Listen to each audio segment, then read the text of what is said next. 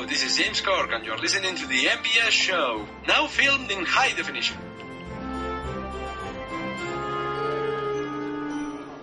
Hello and welcome to the MBS Show, episode 71. I am your host, Norman Sanzo. Joining me today is Daniel Anthony. Good evening, Norman. Hey Dan, how are you? Very, very tired. May I ask why?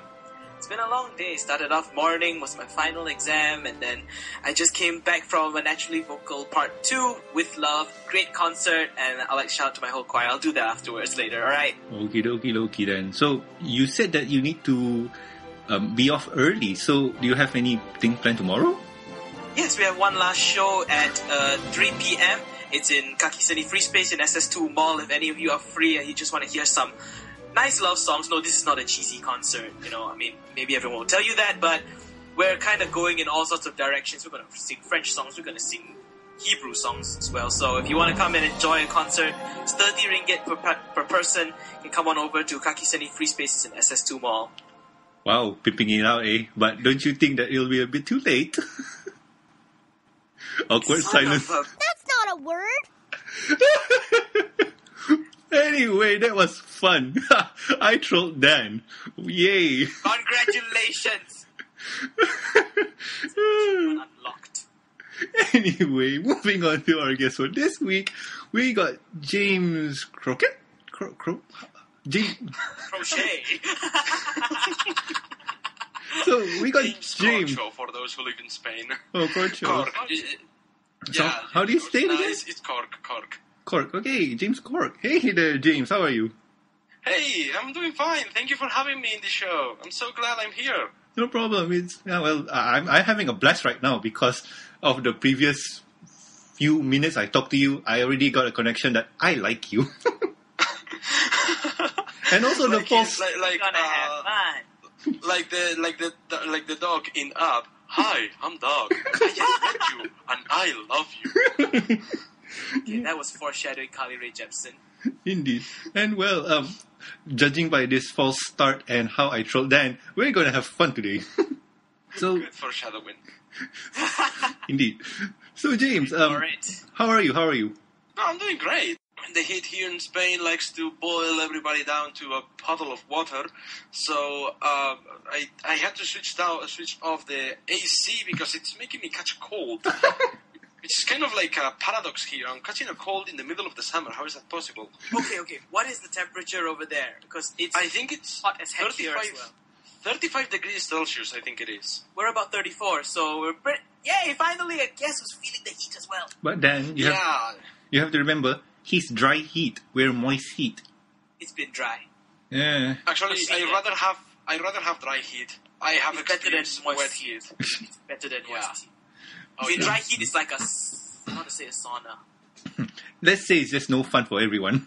Dry heat is the It's one not that fun you for see anyone. your cat or your dog rolling around the pavement outside. It looks damn good. That's dry heat. So anyway, James, before we start the show, we need to ask you for important questions. And question number 1 is, who is your favorite character? I will never say where the rebel base is. Oh, wait, no, that's not the right answer. Can you repeat the question again, please? Who's your favorite character? Favorite character, if you go to my Tumblr, you're going to see a huge button that says Raritopia on it. And it's full of Rarity pictures, because my favorite character is Rarity. Because when Rarity does Rarity things, she's totally Rarity and Rarity. So Rarity is my favorite character. Wow, I should have clicked on that button first. No, but honestly speaking, Rarity is a cool character. She's great. Not only is she interesting, but she's also hilarious. The way that Tabitha St. Germain plays the role, it's kind of mind-blowing. She is so fun and over the top, but at the same time she's toned down and like gracious, I mean. But then she is also completely hyper, and then is all toned down as you can. And oh my god, she's so much fun. I know. And of course, being her the artist, I kind of get inspired by her. The whole doing dresses for free. I usually do that for my friends, but I don't make dresses. I make them pictures. But yeah. Yeah, I can understand. And, well, I have to say, Rarity as a character, at first she's the, well, if you don't follow through, it's just like the first few episodes, she's the I'm fashionista kind of girl. I want to fashion, everything's fashion, money, richer boys and stuff. And later on, I think Suited for Success, that's where you see her bloom, how she, breaks out the mold of the standard stereotype of characters. And, you can see that she's awesome. Yeah, Rarity actually was mind-blowing. I will say from the very first episodes of the show, in the first part of the pilot, yeah, she was the girly girl, nothing interesting to her. But in the second part, she cut off her tail to give it to Stephen Magnet, the sea serpent, and I was kind of surprised by that. I didn't expect her to do that. I think that was the moment when I realized, wow, this show is kind of special because it's surprising me from the very first episode. True. And that was kind of something that got me as well. When I saw her pluck that scale off, I'm like, okay, there's violence in this show. I'm like, okay, what did she cut? Did she just kill the serpent? Let them cross the river in peace? Is that what this show is going to do to me now? No. If you want to talk about Rarity, you remember the Manticore? Yeah? Remember? Yeah, the Manticore. Yeah, remember? When she kicks it in the face. Yeah, she took first blood. Fucking kick. I just don't know. I mean, Rarity, she's one of my... in the top 6, she's up there in the best of top 3s. I really do need to reformat my top 6. Who's the first through last? If I should mention, Rarity is my top number 1. I think on top her, but my second favorite one, right after her, is Applejack. Applejack's interesting. She needs the love, she needs all the love she can get. I think Applejack is doing a great job by dusting off the whole, shaking off the whole background pony stigma. Because if you think about it, season 3, in season 3 there was only one character that had a speaking role in every single episode, and that was Applejack. True. But the problem is, I think the problem with Applejack is what's the word I'm looking for? She doesn't have any much problems. All of her problems, they tend to recycle themselves in one way or another. Well, her problems, it's not that she doesn't have enough different problems. The thing about Applejack is that her problems are very normal. When you think about it, it's very normal. Yeah, very normal problems. They are all business related. This is the kind of problems that you have to face when you're running a business. If you, for example, have a restaurant or a bar, and another bar opens next door and it's taking the clients away from you, that's the super speedy cider squeezy 6000. If you are going to get into a contest to get money, or you're trying to get money for your family but you can't, and you are ashamed of that situation, you want to get money for them, and you don't tell them, you just lie to them until you get the money, that's the last roundup. Those are problems that people have to face with. Even dealing with family reunions, that is something very normal. True. So, yeah, I know. Family reunions. But the other thing is, the Applejack micro series just came out. I read it. Don't spoil it. It's really good, but the problem with that book is it's Applejack, not the pony, but it's Applejack's all over again. Whatever's in the show, bring it to the comics. That's about it. Yeah, I agree. I did read the micro. I have all of them. Yeah, so basically, of course, it's pretty good. The ending is pretty interesting. It is alright. I like all the characters in that comic except Applejack. Yeah, it's that is the problem. Yeah, if you want to rate it on a scale of who has the best comic? Who has the best story micro? I think Rarity is number 1. And yes, good answer. Yeah, because the story is good. The story is good. Seriously, I'm not pandering to you. I'm not giving pandas out to you. You should. I'll try. Yes, Norman, treat him well. Yeah, true. But I'm just giving an honest opinion. Rarity in the micro series, her comic was good. She's number 1 for me. Number 2, I don't know. Rainbow Dash is not going to get number 2. I think it's going to be Twilight. I agree. The story is really heart touching, and number 3 is I have to say Pinkie Pie. Her story is awesome. Number 4 would be Fluttershy. 5 would be Rainbow, and 6 will be Applejack. I absolutely agree with your order. I cannot even disagree. I think the reason why the Rarity one is the most liked by... I was kind of surprised because many people love the Rarity comic. And I think they liked it because the guys behind it are the same guys who did the Chrysalis arc. Andy Price and Katie Cook did the Chrysalis arc. And they requested IDW. They said, anyone can make the other micro series. We want to make the Rarity one because Rarity is their favorite pony. Awesome. So they kind of called dibs on throwing the Rarity the Rarity micro. Yeah, true. But no, I mean, seriously, if you think about it, Rarity is very fragile. To write Rarity, you need to have a good understanding of the character because it's easy to write her. It's easy to destroy her at the same time. Yes. And the way they You need did like mild schizophrenia. No, it's basically something like this. Okay, what does Rarity like? Money, gems, boys, and getting popular. Yeah, it's that. It's the stereotypical what does this character archetype likes. And what they did is something different. You have to read it to believe it. And wow, They took this character that in any other sort of media, she would have been the villain. She would have been the priest girl that everybody hates and nobody wants to hang out with. They turn her into probably one of the most likable and probably relatable characters in media because she has a little sister. I have a little sister. She is an artist. I am an artist. Like you can see why I relate to her so much because. Yeah, it's like she has so many traits. She has so many different character traits that people find her relatable.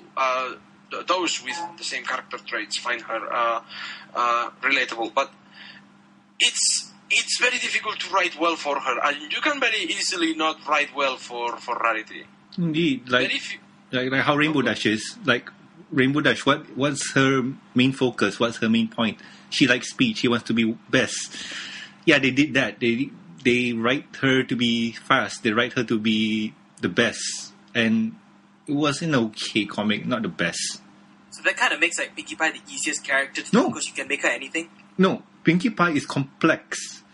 She's paranoid, that's it. She's almost bipolar. No. Not in the sense of diverse, right? The thing is, you read the book from G.M. Barrow. That's why you know more. The thing is, just push the book aside and take what you see on TV. I mean, even before this, I also had the notion that she is paranoid and almost bipolar in that way. Yeah, but what they did was, they didn't take that. They basically, it's Pinkie Pie, just imagine Deadpool and insert shenanigans. Oh yeah, I forgot we're talking about the comic. Yeah. Well, we've been talking about comics and we haven't reached that part yet. Anyway, let's move on to the second question. Distraction, yay! Yes, we're only on the first question and we've taken like 15 minutes already. Oh my god. Welcome aboard the MBS Show. It's Rarity, that's why. So of anyway. course it's Rarity. She's best pony, come on. Indeed. Okay, next question. So the next question is, what's your favorite episode? Many people ask me this, and I always give the default answer that my favorite episode is a tie between 3 episodes. Oh. Like, I really like Sonic Rainboom, Sweet and Elite, and Sleepless in Ponyville. As you see, one episode for each of the different seasons. Oh, okay. Because of how much they mean to... I mean, all 3 episodes feature heavily, like, 2 of my favorite characters. Or, like, they feature them in a big way. And, of course, Sweet and Elite is all about Rarity. However, I am not going to say any of those. I am going to go with my favorite underrated episode. Okay. Go ahead. My favorite underrated episode is Hurricane Fluttershy. Oh, that is a good one. Good answer. But okay, do explain yourself because no Rarity at all. Yes, no Rarity at all. And to be honest with you, Fluttershy is my least favorite of the main 6. Oh, those are fighting words. No, I used to have the same thing. I used to have the exact same thing because I didn't like Twilight, but I like Lesson Zero. Oh, there you go. So it's you will understand where I'm coming from here then. Yes, I do, completely. So, for starters, I like the concept of the tornado because Twister is one of my favorite movies of all time, so I like the concept of the tornado. But that's not why I like the episode. I like the idea of I like the moral of every bit counts. Even if you have very little to contribute, don't think that's not enough. Battles and other things, important things, have been won with the smallest numbers. You will have no idea how many times just the decision of one person has changed history. And to have Fluttershy being in the middle of all that, struggling with her own fears, and is finally swallowing them and going like, no, I'm going to help even if I have the weakest wing power of them all. That is inspiring, because that's how I feel many times. Like, I help out in my house by paying the bills, and sometimes I don't have enough. And I pay like one bill and that's it, and I'm like, oh my god, I feel so useless. But then my father comes up and he's like, hey, thank you for covering that bill this month. It saved us a lot of money. And I'm like, oh wow, that little thing helped so much. So Hurricane Fluttershy inspires me, and it surprises me that this fandom, which is basically, it's based around people joining together and adding the little bit they have to form a giant pile of help. They don't take that episode into account because Hurricane Fluttershy is this fandom. It made me so mad that people forget that episode so often. True, but true. I think... That's right, people do overlook that episode. No, I think for me is that the episode is good. Why I like that episode is because of the Fluttershy training montage music. That music is awesome. And I don't know, it's like people tend to forget it because of, it's nightmare fuel for most people because, oh my god, those eyes. Oh, the eye hallway. Yeah. Oh my god, I forgot about the eye hallway. That is the scariest thing in the history of this show. I know. It's the like eye hallway. But remember, this is a show for kids. I mean, we have a previous guest by the name of Jimmy Lee who used that scene and he put that Michael Jackson song, I always feel like somebody's watching me in the background when it's happening. No, but honestly, I like We that. love you, Jimmy. Honestly, I like that scene because of one thing. Fluttershy's reaction. Look at her face and tell me... God. Her face is pure terror. I know. And it's so cool. I don't know why, but it looks so cool.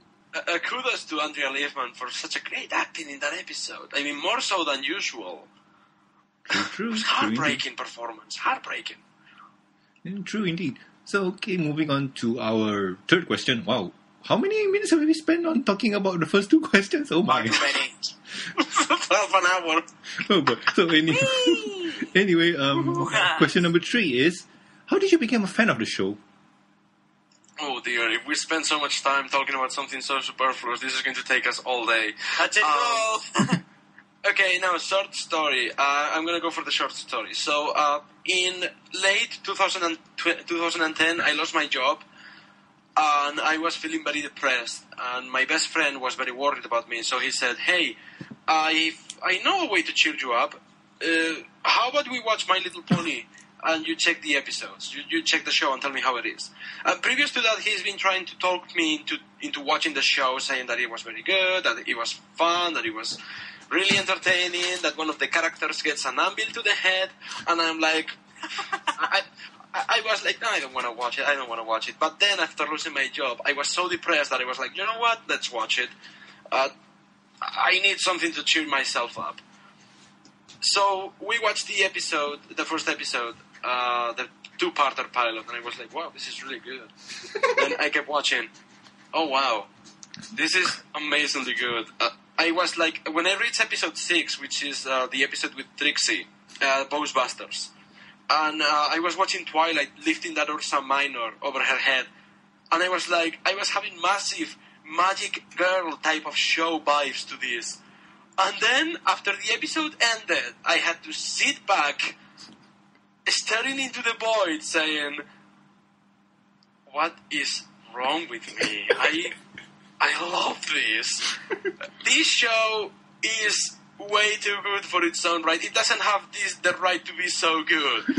And then, so the more I watched it, the more I wanted. I watched up until episode 16, which was the latest episode that got released. Oh, I didn't so you were a expect brony before both of us. Yeah, I became a brony in February 2011.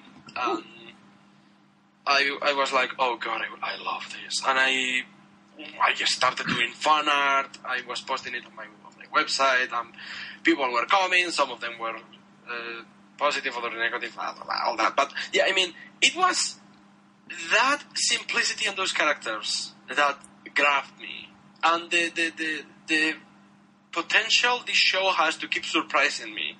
Which after 3 seasons, you will think it slows down. But it doesn't. Even to this day, I keep getting surprised with episodes in season 3. I was like, whoa, didn't see that one coming. Wow, I didn't expect that. Oh. Which is what grabbed me in the first place. I like being surprised. So yeah, that's how I got into the show. I don't want to rain on your story here, but your story reminds me of this parody, South Park parody I saw on EQD. Like how the South Park characters became bronies. Oh, the latest one that came out today? Yeah. And I didn't saw that one yet. I didn't saw it. Basically, this whole thing from start to end is basically of how you became a brony. It's basically like, what is this? No, why don't we just watch it? I love it. Now, here's the best part of the whole thing. It's that kind of plot is in the show, in Read It and Weep. It's the exact That is one of my plot. favorite episodes.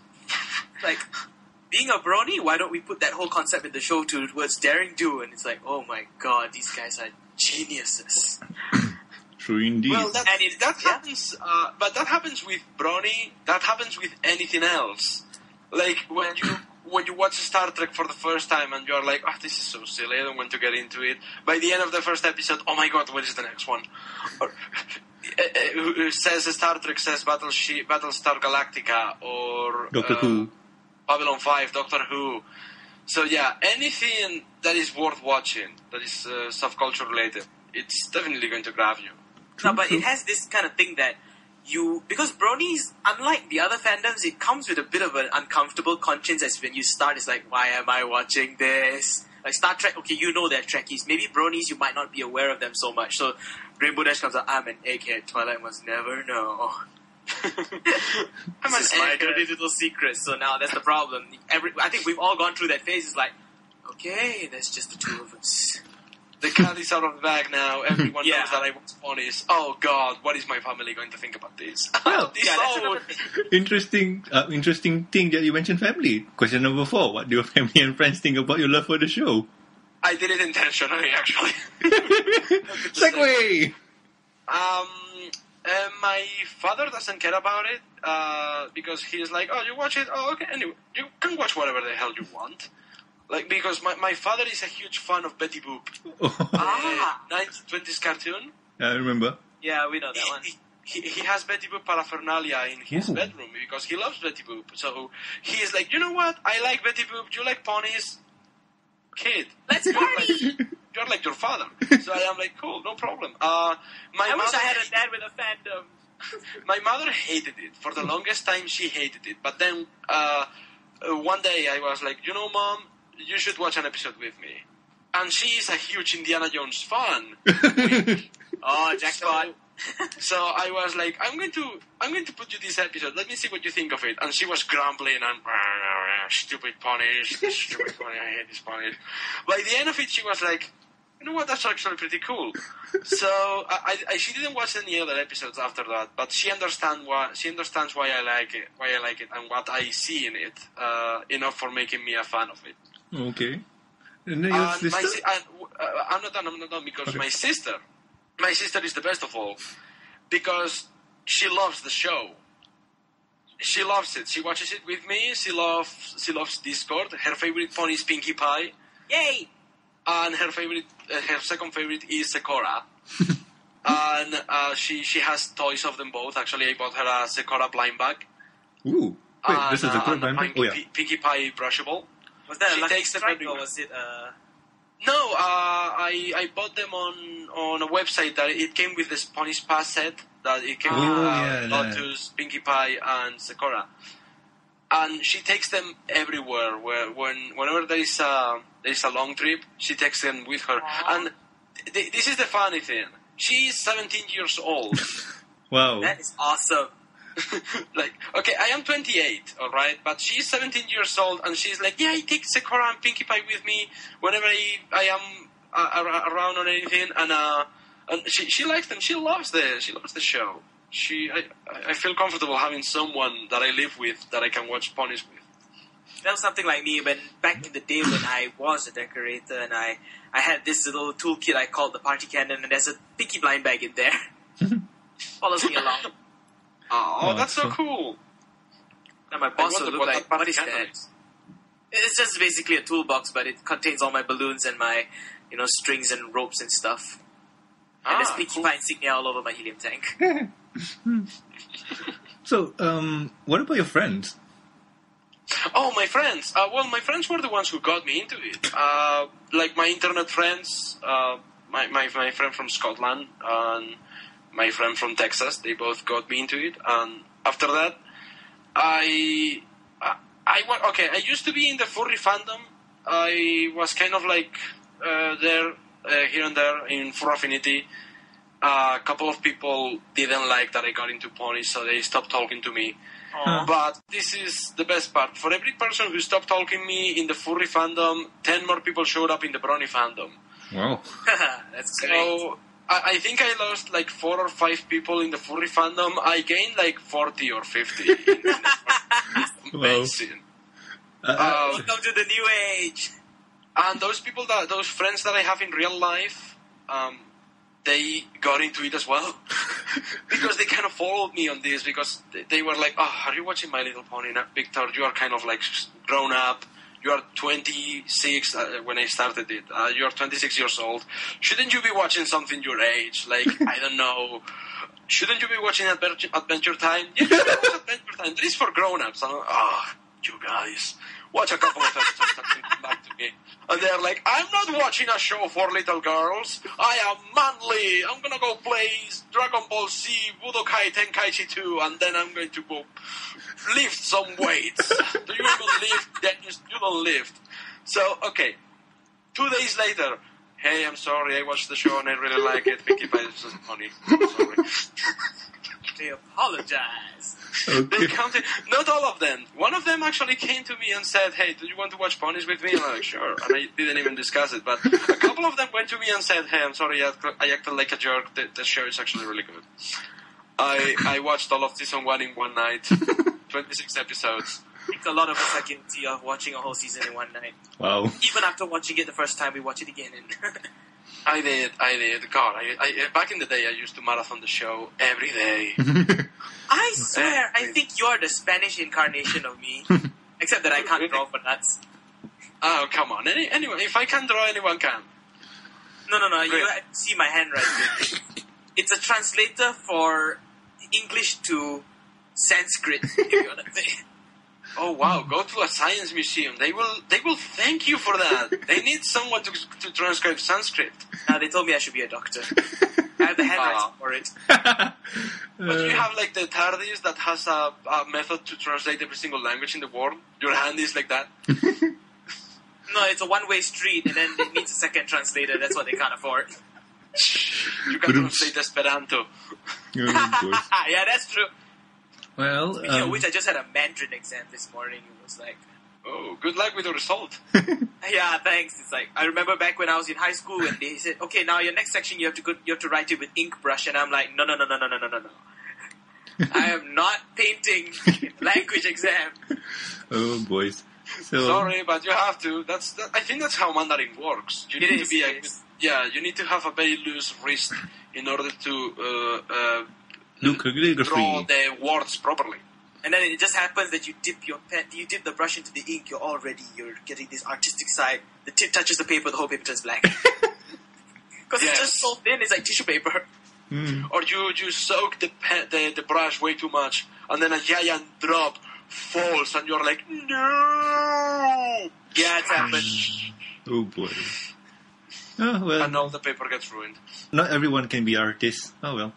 So that was the 4 basic questions, and thank you, James, for answering them. And Wow, we had fun. No problem. I never shut up, so I guess that makes up for it. Oh, it's cool. And let's move on to the next topic. And the next topic is housekeeping. Throughout the month of July, we will be asking questions. Collect all 4 questions and send your answer to us via email at the mbsshow@gmail.com and stand a chance to win the My Little Pony Elements of Harmony book. Question 1 was asked last week. So this week we'll be asking question number 2.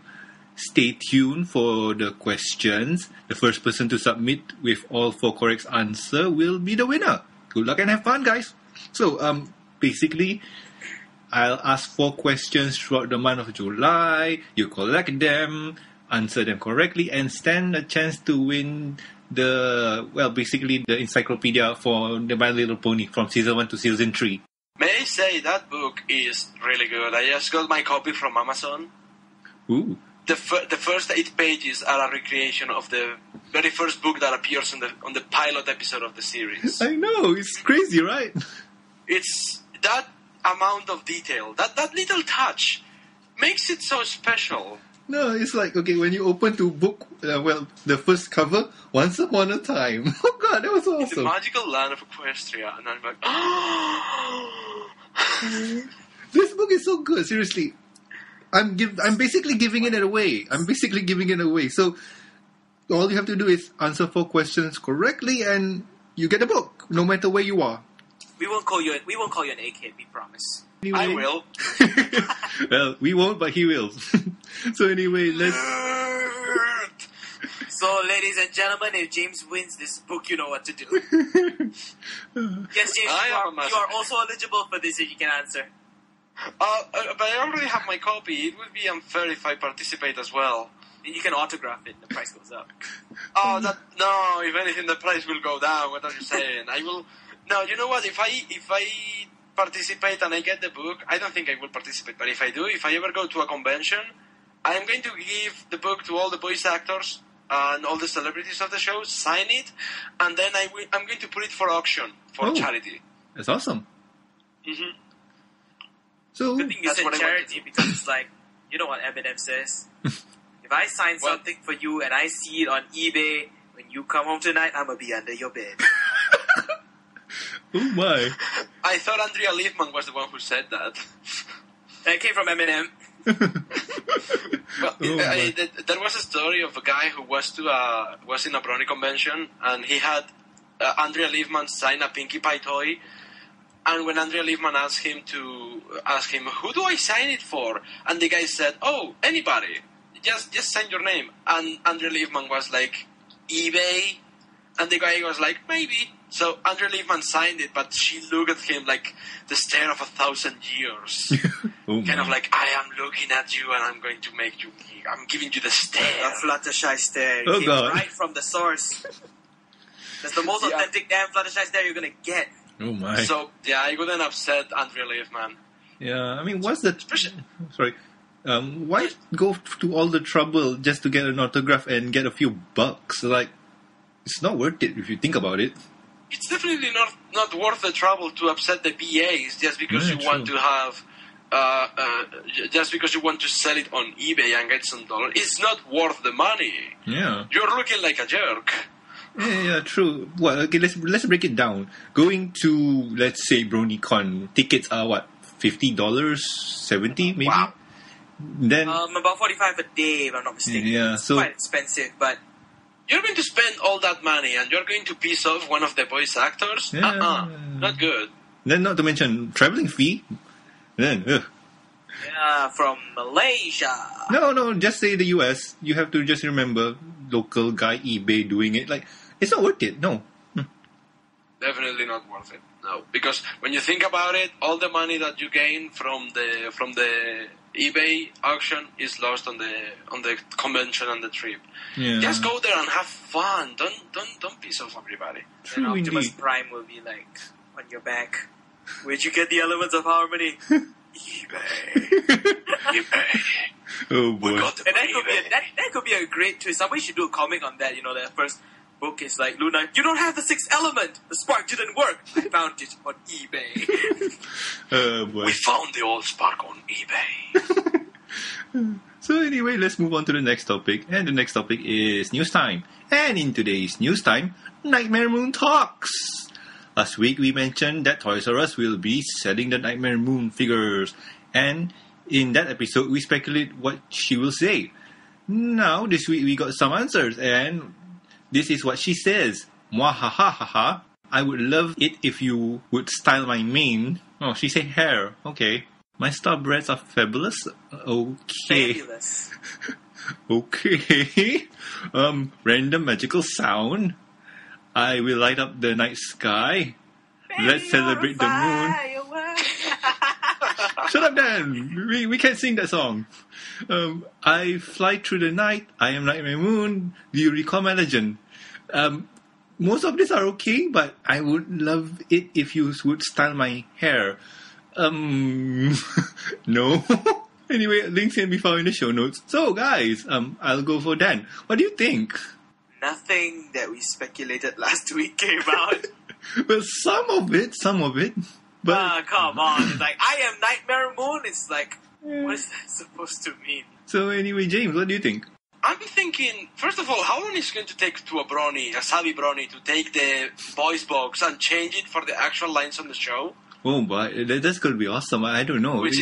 That's going to be easy. No. Actually, I know there was a guy on YouTube who took a Celestia toy and was turning it into Nightmare Moon, and the guy managed to take the lines from the show, like the night will last forever, and put it into the Celestia toy. So now that you have the job done, I think it's easy. However, what I am really thinking on is, look at this toy line that started with Pink Princess Celestia, and now we have black and edgy with dark blues Nightmare Moon, the very first My Little Pony villain to get a toy in the whole history of the franchise. Generation 1 didn't have a single toy out of the villains, like Katrina, Tyrek, the Smooths, the Three Witches. None of them got a toy.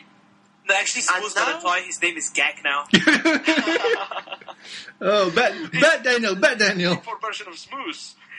That's true, yeah, that is. What you said, James, is true. I think Nightmare Moon is the first villain to have her own toy line.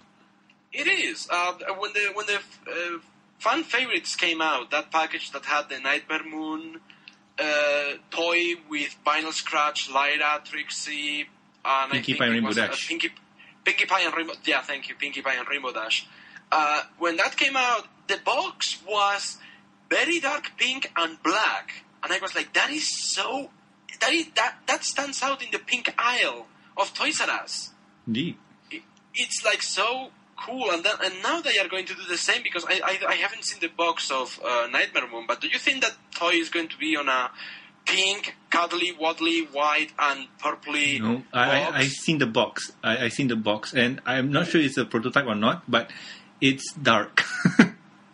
So I am like, that toy should be next to Megatron and the latest Beyblades. I mean, that is so edgy and cool looking. True. Okay, here I'm gonna take it down a notch. If we're gonna say toys for girls, it might fit well with Monster High. Yeah, that's going to be closer to that. Exactly, Monster High. Monster High is cool, actually. I like Monster High. And it's in that very same line. Yeah, true. It's like, because it's a toy more for teenage girls than little 5-year-old girls. True, and I don't know why, but it's just, I find it cool, but I would be getting it because I don't know. I don't care for that kind of thing because it's too big and it's not for me. I won't be getting it because it's not Chrysalis. Oh, talking about Chrysalis. Because I can't afford it. Talking about Chrysalis, there's going to be I don't know, it's a Queen set that's going to come out, and in that set the fan favorite set too. It has Chrysalis in it, but it's so lazy. If you look at the Chrysalis toy carefully, you can see it has the horseshoes of Celestia and Nightmare Moon, and the holes are just painted on. They are not actually in the mold. Yeah, I know. But the thing is, the thing is, you have to remember, it's kind of, we have this mold thingy that we use in the factory, so why don't we just use it? I don't want to understand that. I want them to make a new mold. No, but it takes money. But yeah. Well, they are doing a blind bag of Chrysalis, and that one actually looks really good because they have the wings and they have the horn, and I think they even have the holes on the legs. So the blind bag, once again, looks better than the actual big toy. True, but the thing is, with the toys, they have Derpy in that set, so it might be worth it to get. No, for the Derpy who's brushable, it is definitely worth it. I mean, it comes with the Derp eyes and everything. Yeah, true. It's worth your money. Yeah. I wouldn't buy it because Derpy is not my favorite background character, but for those of you who love Derpy, that's there, guys. Go get it. Well, might do it soon. And talking about Derpy and other pony toys, Dan, why don't you take this one? All right. Now the next news topic. It's a hot topic because Hot Topic teases Funko ponies and made them available for pre-order. Hot Topic recently teased us with a picture of the next set of vinyl ponies, and it looks just like the next batch of ponies will be Pinkie Pie and Lyra Heartstrings, so yeah, they didn't lie to us. This set follows the previous set in 1 in 24 ponies will receive the sparkly clear chase figure variant. Sorry, no choice. And the good news is Pinkie Pie and Heartstrings will be available now at Hot Topic's website. You can pre-order them, and if you act now, you can use the discount code to get up to $75 off. Terms and conditions apply. You can find the pictures, links, and for the first time on the MBS Show, discount codes in the show notes. So, gentlemen, like, don't like. Norman? I like, I want, must get. It look really good. I'm looking at a picture right now, and wow, I want a crystal pony that size.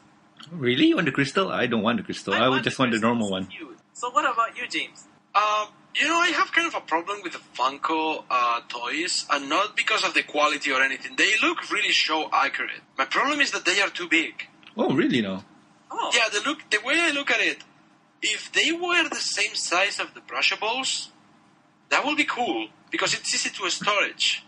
Now those ones are actually big. They are the size of a fashion brushable, No. which is quite tall. No, not really. The fashion brushables are bigger than the Funkos. No, but you know what I mean. They are halfway between the brushables and the fashion brushables, but they are closer to the fashion brushables than the brushables themselves.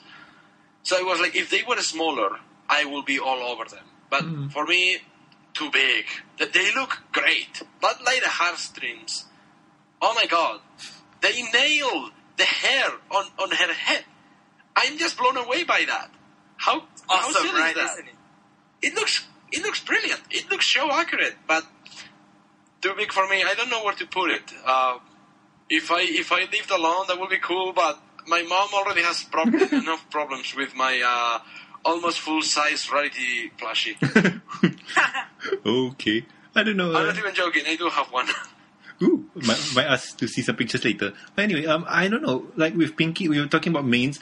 Look at Pinkie Pie, and I don't know how to say it, but wow, Pinkie Pie mains looks almost so accurate. Poofy! It's so cute. It does, so poofy. I really want that. It's like the best darn mold mane I've ever seen. It's like so cute. Looks like cotton candy. So close to the show, in fact. Yeah. Wow. I might get Lyra and Pinkie Pie just for collection's sake, and also maybe a sonic screwdriver of the 10th Doctor and a shirt. You're really addicted to the Doctor, aren't you? Just finished season 7. Woohoo! So let's move on to the next news. And in the next one is cool pony covers for IDW October's solicitation for 2013. What's that supposed to mean? I don't know. I'm going to read it now. So, the website Bleeding Cool posted an article talking about IDW's October solicitations for 2013. In the article, it talks about the up-and-coming comics that IDW publish. For the My Little Pony comics, they have announced some interesting info on it. Expect to see My Little Pony, Pony Tales Volume 1, a collection of all the main 6 micro-series comics. My Little Pony Friendship is Magic number 12, the 12th issue of the mainline comics. Love the cover, I have to say myself. And My Little Pony 2013 Annual Spotlight, IDW's takes on Equestria Girls. Links and pictures can be... I didn't put pictures. Anyway, links and pictures soon to be added can be found in the show notes. So guys, you have to see the covers. It's all good. And I'll ask Dan. Dan, what do you think? I haven't seen the covers yet. I'm opening the link right now. Yeah, but okay, I'm going to open the link too because I just need to look at it again because it's so much fun. And break down from the beginning. They have the micro series all packed into one... what's the thing I said? That is an adorable cover. Hardcover? No, not hardcover. Trade paperback. Yeah, that's the trade thing. paperback. Yeah, that's Can't they just call it a book nowadays? Eesh. They want to be awesome. They used to call them comic books. Now they call them trade paperbacks. No, you remember that time they used to call it comic books? Yeah, Pepperidge Farm remembers. But anyway, with the Ponytails Volume 1, this is a good book for anyone who wants to collect the micro-series but don't want to go through one at a time. And the cover is pretty cute. Yeah, it's adorable. It's like them doing photo booth faces, like... And when Pinky found a MacBook and turned on photo booth and they went, wee! Okay. I like Fluttershy's face. Yeah. She's all like, That is a Rainbow Dash pose, right? I just like Rarity. Like, what is she trying to do? She's puffing her cheeks. Okay. She's like going... I just love that look on Shining Armor's face in the other. Okay. It's like... Guys, I have to tell you something. Enlarge the Shining Armor book. And okay, if you notice, look at what he's holding. He's holding a Crown Royal ice bag. Yeah! He's a D&D nerd. Books. He's a nerd. He's a neckhead. It's not just any egghead. He's a D&D nerd. Look, Monsters Manual number 2. Oh God! I love us. He's one of us. One of us. This is so awesome. I just love that look on his face. Yeah, it's like I look so awkward and nerdy. Okay. Loving it. And the last frame that you look towards this, you just look at you and just say, "Now I know how you feel." No, okay, guys. Here's another thing I need to mention. There's a Tumblr I've been following, and that Tumblr is called Us High School Cadence. Oh, it has that cute teenage cadence style, right? Yeah.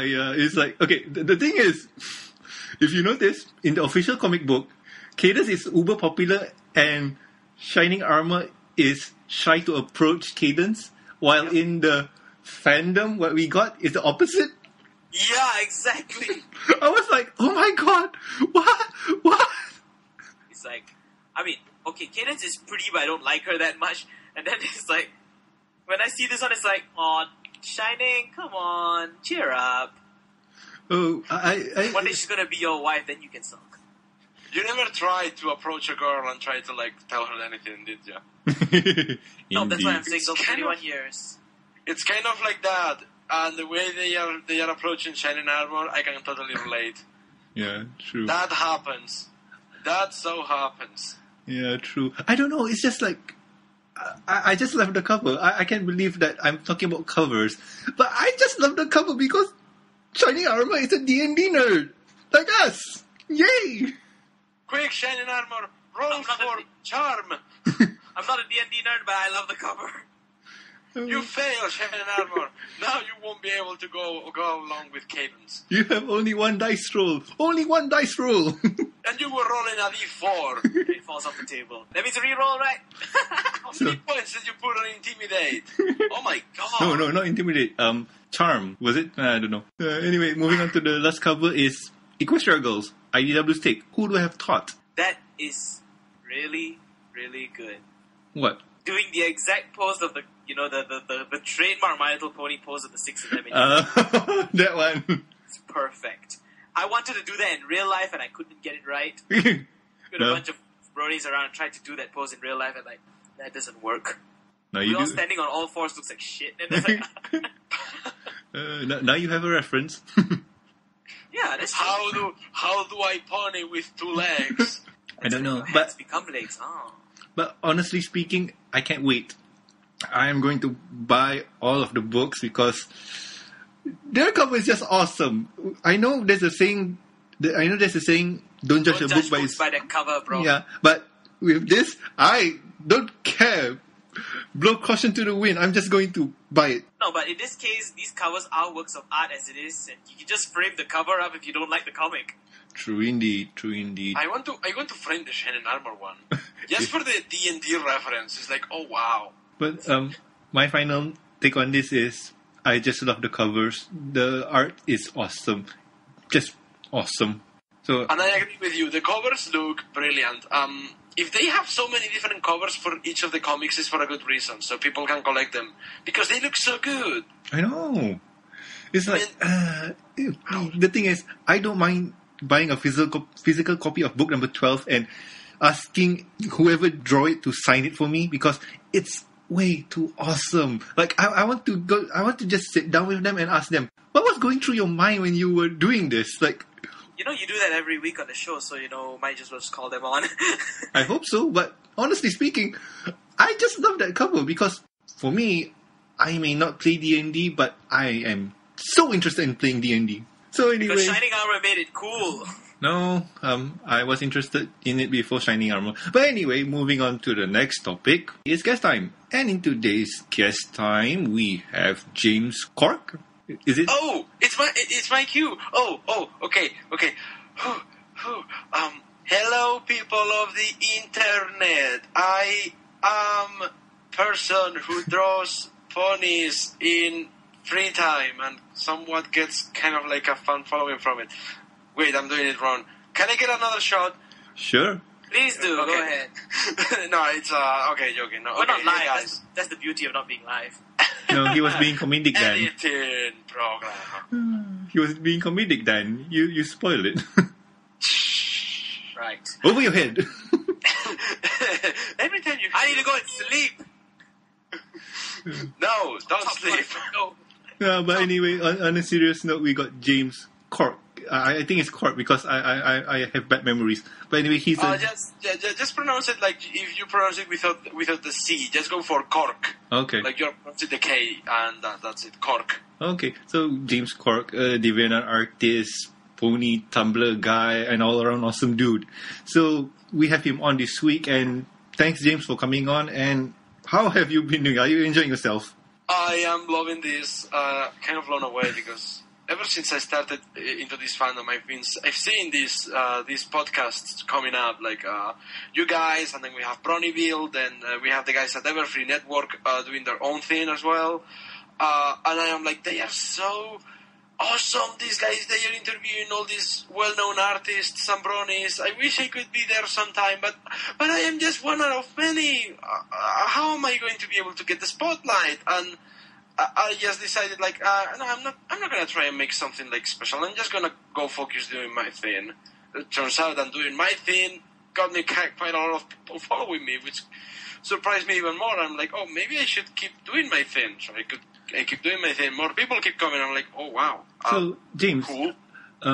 For people who might not know who you are, what you do, what do you do? What do you do? What is your thing? Okay. I am not good with video. I am just alright with fanfic, so I focus on the only thing that seems to be the universal language when it comes to this fandom, and that is artwork. I have the graphic designer degree, which means that I can work with Photoshop fairly okay. So I do my best out of the silly ideas that come to my head, and I try my best to put them down on this digital canvas. I use traditional media as well, so I put them on paper too. Usually, I just come up with ideas, but lately I've been doing something that I call request streaming. Ooh. That I have people. You know what streaming is, of course. Yes. Yeah. So I fire up a stream, and when I am drawing live for people, I have them vote for a subject and a character. Like, I give them 5 character names and 5 subjects.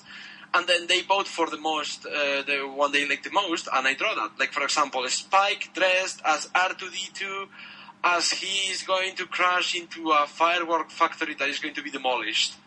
But I draw it. No, seriously, that is on my DeviantArt. I drew that. I know, I seen it, and, like, that's why I'm laughing. or like, I don't know, Applejack dressed as Samus Aran in Metroid. My droid. So that's what I've been drawing lately. People stuff that people request me to draw. I'm also open for commissions. But I think the thing that I am most well known for, if I can say that, is that I came up with this very simple idea that I was surprised nobody else came up with. The best pony logos, which basically consist on taking a pony, taking the My Little Pony logo, and edit it so it looks like the style of that character, like the tail or the cutie mark, the color scheme. And I put, like, My Little Pony so-and-so is best pony. I started with Rarity because, of course, and then I just moved forward, and I think the last one I did was Discord. Yeah, I've seen it. Like, I'm in this one group called the Malaysian Brony Society, and I've been seeing that that picture popped up on the group for some time now, and I was wondering, wow, that's really good. I wonder who drew it. I wonder who drew it and what program did he use, and basically like how and why, and just basically how. And well, I'm talking to you now. Ain't that a surprise? I thought it was like an offside thing that it was never going to catch on because it was so simple that I thought somebody else had done it. I was like, maybe there is like a couple of best pony logos out there. Maybe somebody just came up with it. I'm just going to do a Rarity one because I have never seen one, and I'm just going to like leave it. And then next day I go to Equestria Daily, and Serial Velocity, who is he's an even bigger fan of Rarity than I am. He posts the Rarity's best pony logo, and I'm like, oh wow, that's cool. And it was linked to my DeviantArt. And all of a sudden I have people asking me, oh my god, do Applejack Nest, or do so-and-so, and I'm like, oh wow, okay. So I started doing ones like, I think the next one I did was Rainbow Dash. Yep. And then Luna. Then Luna, Octavia, which is my favorite background pony, Celestia, and they all just keep following one after the other. And what I love the most of this, it was that it inspired other people to draw as well. Really? So yeah, there were some people. There was an artist who did a Twilight is best pony, and then Applejack is best pony. Then I think somebody else did Fluttershy is best pony. Spike is best pony as well. I love that one. Spike is best pony. That's perfect. Spike is best pony. Come on, everybody knows that. True. But. And I was like, wow, not only this is kind of everywhere, but I'm also inspiring people. That's great. And then I have my friend Nick, he comes at me and says, man, I'm on Facebook and everyone is changing their avatars to these best pony logos. And I'm like, what? What? And he's like, yeah, look at that. And I'm like, oh my God, I drew that. And he's like, what? You're behind that? They are all over Reddit. And I'm like, Joe, hit the floor, made a hole in it. What? And yeah, all over Reddit as well. And it was like, oh wow, what have I done? Indeed, what have you done?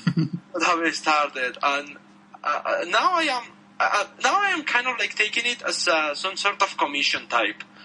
Because it takes so little time to draw that. It's like, the Discord one took me 1 hour. And it's 1 hour because it has so many elements. But like the one I did of... I think it was Someone's OC. It took me 30 minutes. It's so easy, so simple. So it's basically my cheapest type of commission. That is like $5 for a best pony logo. So I'm like, I offered it because people wanted me to draw their OCs. Like, so-and-so is best, this OC is best pony. And at first I didn't want to do it because there is like some sort of animosity towards OCs in this fandom. And I was like, but I don't want to consider one OC better than the other. But then I tried luck. And I said, you know what? I'm going to make an OC. Let's see the reaction. And it was pretty neutral. It was pretty tolerant. People were like, no, okay, that's fine. And I was like, oh, wow. No riots. No setting containers on fire. Not reporting me to DeviantArt or anything. That happened in the past, by the way. Oh, my. So I'm like, wow, guys... Kudos to I guess it's okay and fair game to do best OC logos. So I started doing OC logos, and that's where I am right now. Wow, I think I might ask you for a commission then, because honestly speaking, the art you do with Best Ponies, well, we're focusing on Best Ponies right now, and I have to say, it's really awesome. Like, I can see how it goes. Like, I've been meaning to ask, how did you got it the way you want it to look like that? Because I've been looking at the logos. I've been looking at it, and I got no idea how you edit the Y, or I got no idea how you edit it at all. Well, like I said before, I am fairly okay with Photoshop. So the only program that I use to draw is Photoshop.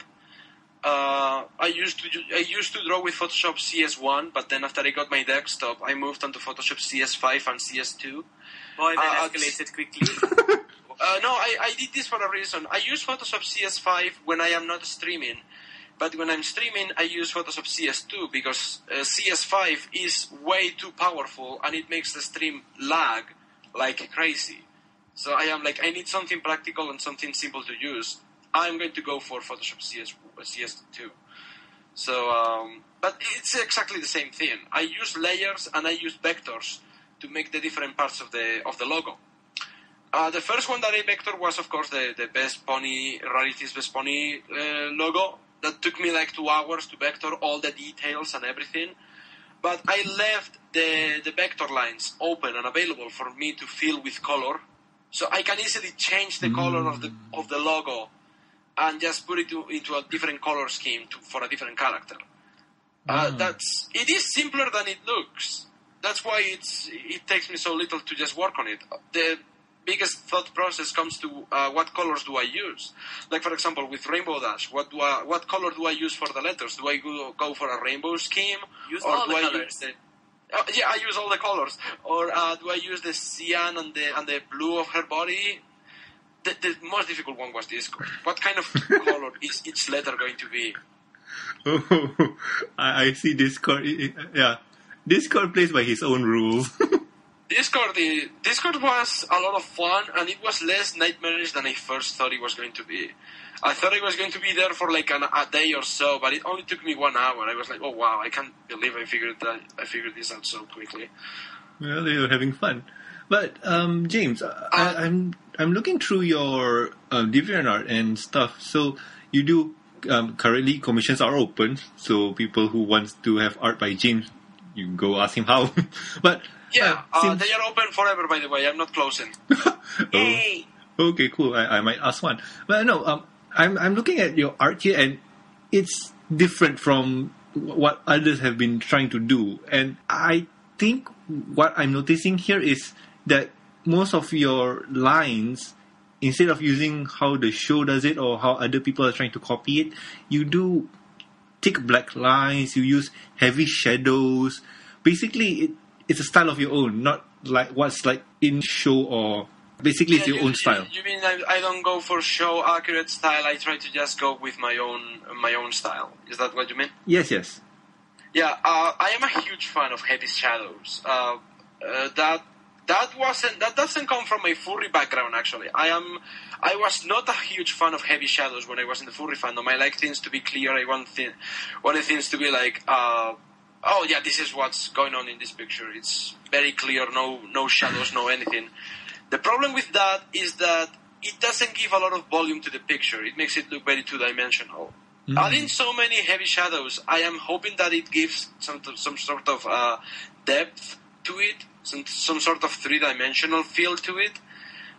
So that's what I go for with the heavy shadows. I am trying to cut down on those. Like if you see one of my pictures, the one with Fluttershy being a pirate with Philomena on her shoulder. Yeah, I remember that one is very bright and very colorful, and it barely has any shadows at all. But still, it has that style. It has I have to say, it has your style, because it's, I don't know, when I look at this, it's James. It's James' picture. It's like you have that style. I don't know. It could also be with the way you draw the ponies, I guess. Yeah, I have a very weird way to draw the ponies. I usually make the snouts very big, and I cannot help that. If you check on the show, they have the muscles and the snouts very low on their heads, and they are very narrow and very short. I usually put them all the way, halfway on the head, and then very like bulgy and very big. I have to admit, I'm kind of like influenced by artists like Kevin Sano, who does kind of like that bulgy nose kind of style. Okay. And I kind of got influenced by that. Not so much, because he does very big noses. I do like kind of like middle-sized to small noses. Oh. No, but I'm looking at one of your pencil drawings, like commissioned Twilight Scriber? Oh yeah, Twilight Scribe, as she's a scribe of the Brotherhood of Steel in Fallout New Vegas. Yeah, and that I won't say almost so accurate, but almost, but it still has your style. I like it. Oh well, yeah. That's if you have established art style. I don't mean to say that I have one, because my art style is continuously changing. I sometimes find new things to do or how to change things. But if you have an established art style, you can change it into whatever you want. You can do it on a canvas. You can do it on a piece of paper. You can do it on a napkin on a bar. You can do it on a digital painting, like the ones that I do. But if you have established art style, you can do it whatever you want. True. That is true. Your artwork is really good. I completely disagree, but that's because every artist is going to tell you, if you tell them their artwork is good, they are going to tell you that it's not. Oh, okay. You want me to tear you down? I can do that if you want to. No, we are our worst critic. Because being happy with your artwork is a good thing, but you shouldn't do it too much. Or else what? It'll be narcissistic. Yeah, it will be narcissistic. You're like, oh, wow, look at this picture that I made. Is a dog catching a ball, and it's all sticks and circles. I feel so happy and accomplished. I am not going to do anything to get better. Well, at least you're drawing stuff that we understand, unlike some of these people who just take out a paint bucket and drink a cup of Hennessy and go bish, bang, boom, bang, bish, bang, and art. You mean they go Jackson Pollock on the canvas? And pretty much that, or like they stand next to a light rail train and shh, I feel the wind. Now I express the wind and use the fingernails and crack. Some crap happens. Yeah, but that's the beauty of art. I'm pretty sure there's people who look at those pictures and they get something out of them. I can personally see the point of what the artist was going for, but other times I so don't get it. And I feel so lost. And I'm like, I don't get this picture. Oh, God. I'm going to quote artist dead. I'm going to quote a line from this old show. I don't know if you watch it, called Little Lulu. Okay. I never heard of it. I have, but continue. Here. It's not a picture, but it makes you think you're looking at a picture. But James, I have to. For me personally, I like it, and I see this one picture. I've seen it on a podcast before, and oh boy, fan art MLP Sandy the Fire Cult, and it's Chef Sandy putting out fan fires. Yeah, Chef Sandy, he's the fire pony of the fandom, and he's putting down fires, and Apple Cider is in the background saying, "Hey, Chef, you need help!" And Chef is like, "Fire, fire!" I don't know, Chef Sandy. There was a fire going on at that point when I drew that. I think it was... The repeat fire? No, it wasn't Las Vegas' Unicorn. It was something else. Let's see, October 19, 2012, what was happening in October? I think it's the Christmas... wedding, pony wedding. Yeah, I think it was the pony wedding. Yeah, I think it was the pony wedding, and people were just losing their minds. And Chef was like, "Oh, guys, calm down. It's just a show. You should really just relax. Oh God, no, stop setting Equestria Daily on fire. Oh, Sathisto, please do something." Huh? What? Trixie? No. Okay. I will do something. Hold on. Oh, I didn't really. What? Trixie? No. Okay. That's Seth. I've been very mean to Seth. I shouldn't. Seth is a cool guy. Yeah. But yeah, that was fun to draw. We like I do love your art because For me, I'm not that good at art, but I try my best, and it works out sometimes. Right now I'm doing podcasting, and I love doing podcasting. That's what I'm good at. No, but that's another good advice that we could give to those out there who are trying new things. Don't be afraid. Don't be afraid of it, but after you have tried it for a while, have a moment to think about it, and then figure out what you do best. For example, you could be good at doing podcasts, you could be good at doing fanfics, you could be good at doing voice acting or animation, but if you find something you are good at, focus on that and leave I don't say forget about the other things, but leave that aside and focus on the thing that you are really good at. Like, for example, I'm good at doing artwork, but on the side, I am also writing articles and editorials on my Blogger account.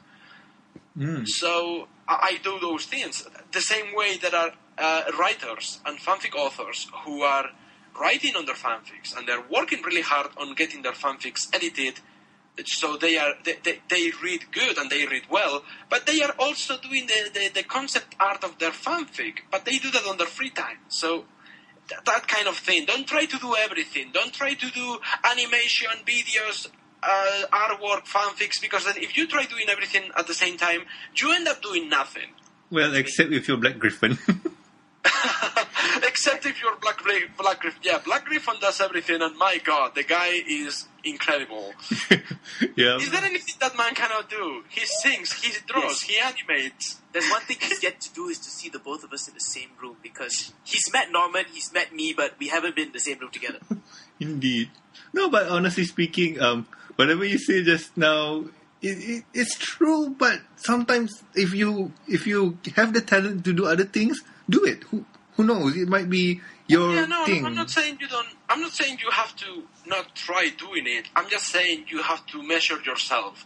You don't want to spread yourself too thin. True. I understand. But if I know where you're coming from, and there's some cases like Black Griffin is the exception. But if you can do what he do it, I guess. For example, Decibel Pony. He writes music, and at the same time, he also draws his own cover art. So, my favorite one so far is still BM Double Bass, who's a musician and also a software engineer who's been working on creating a pony operating system. It's a bit on hiatus, but he's still doing it. Yeah, true. I mean, like that thing's still going.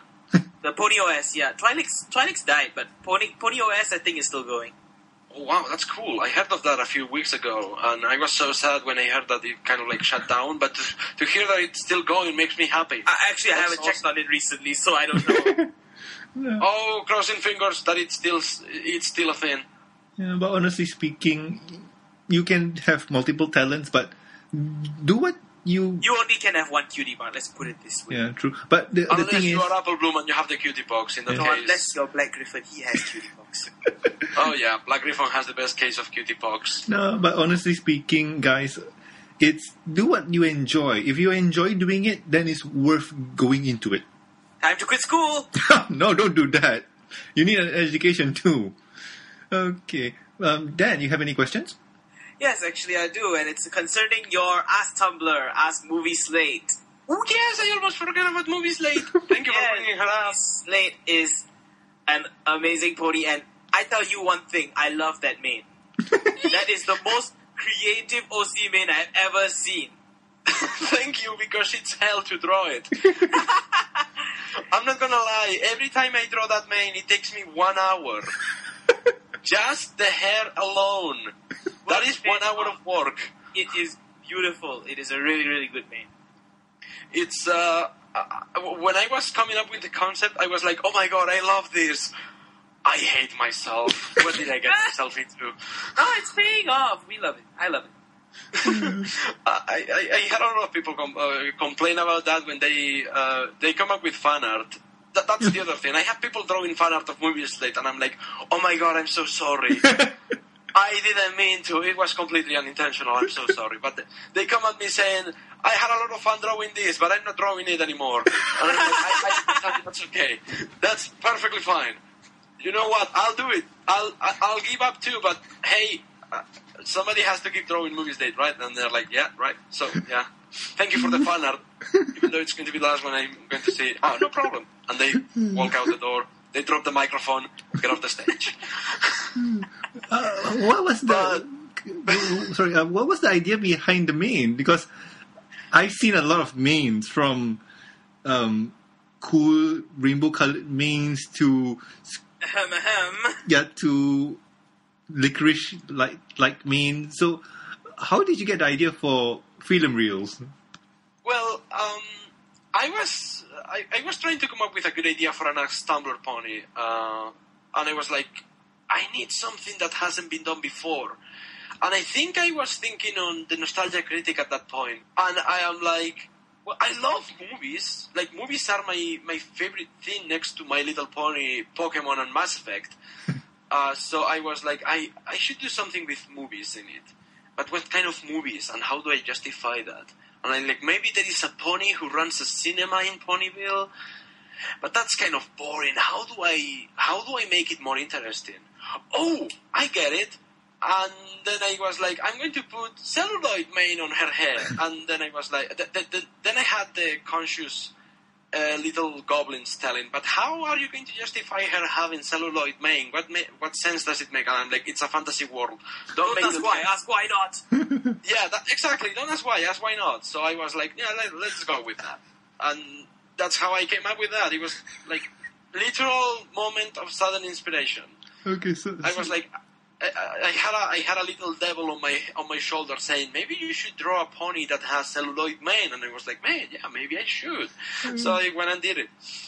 Guys, go to his Ask Movie Slate Tumblr blog because it's awesome. I'm at a page here where I think Movie Slate is watching, or I'm not sure, watching or reviewing Birdemic. Oh my god, is that Ask Pun?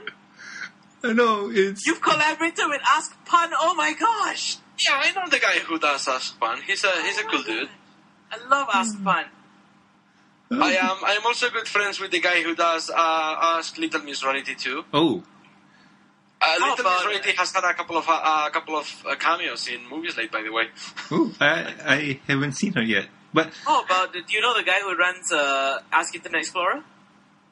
No, sadly I don't. I know the guy who runs Ask Stories from the Front.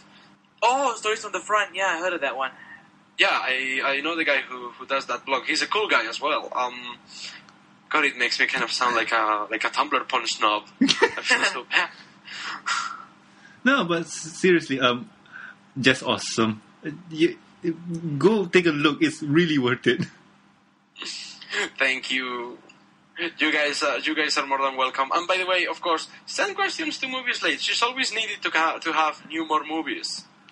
So, about the question, how does it work? Like, I'm a bit new with Movie Slate here, but so what do people generally ask? It's very simple. The whole concept, the way Movie Slate started, is that she only had one movie in her theater. And that was Moving the Water to Cloudsdale. If you remember in Hurricane Fluttershy, Spike is playing the movie and then it burns. Uh-huh. So that was the last movie that Movie Slate had. Now she's kind of in a bit of a pickle where she's like, but my movies, they are all burned out.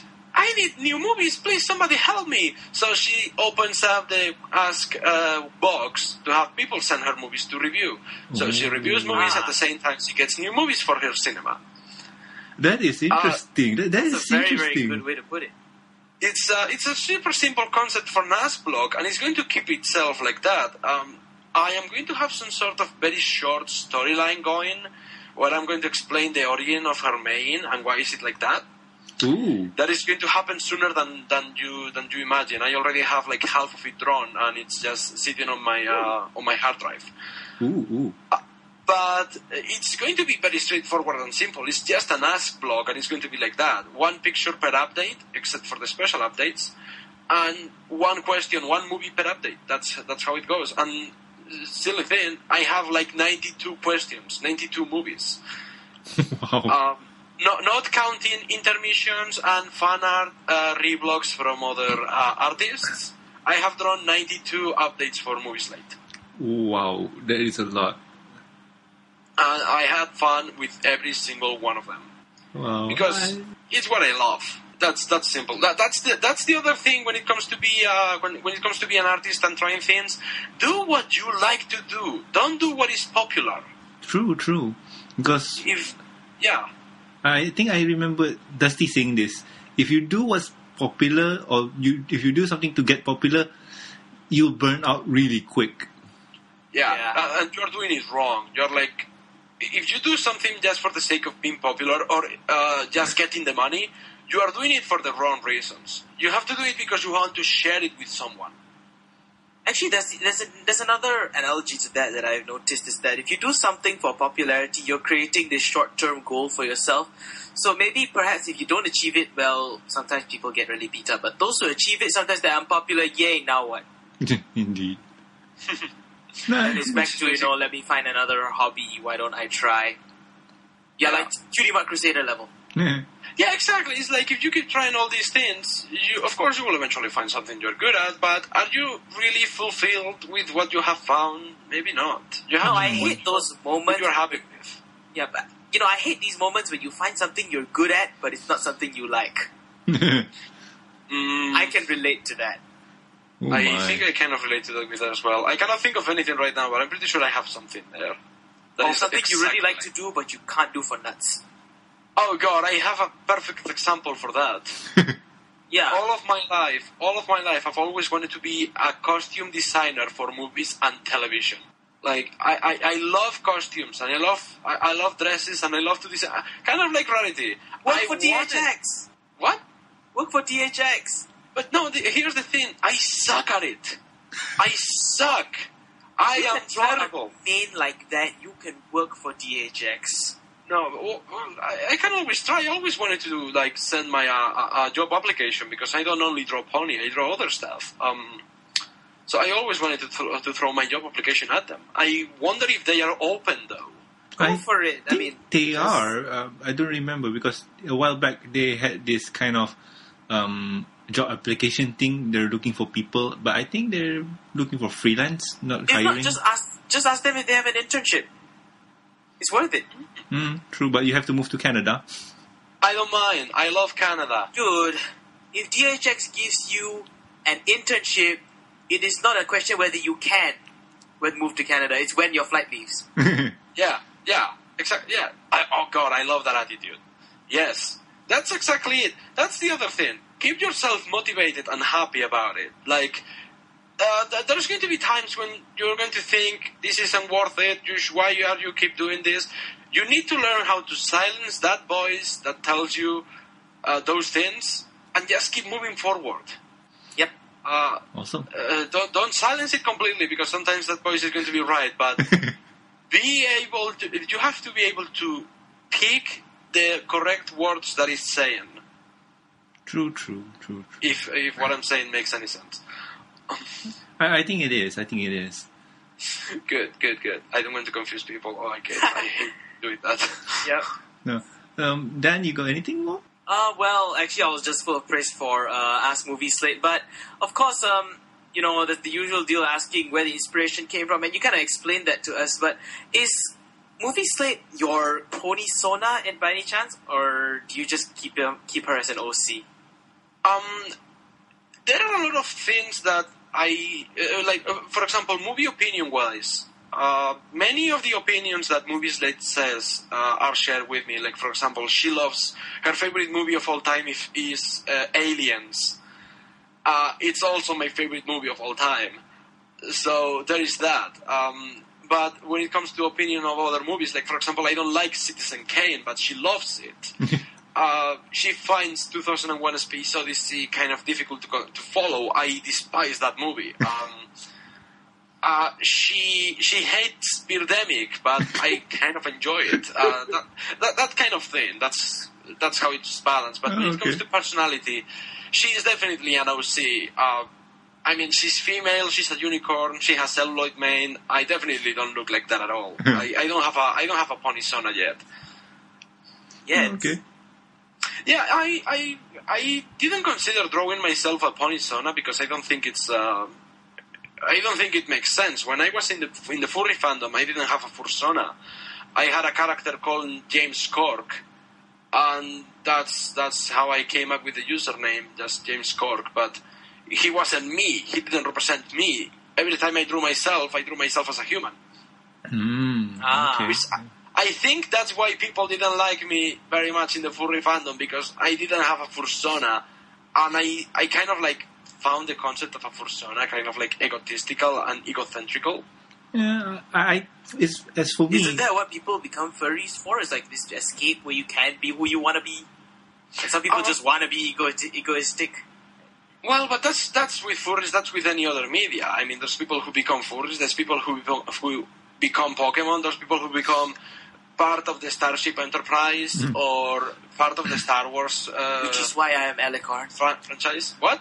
Which is why, if you noticed, I'm an Alicorn. Yeah, and by the way, I am hating the guts out of your hair. If you don't know, I am making a drawing for you guys. We are talking. Thank you so much. Thanks, man. You guys are your OCs are interviewing Movie Slate. Awesome. I'm so sorry for making it so sad. Sorry. Yeah.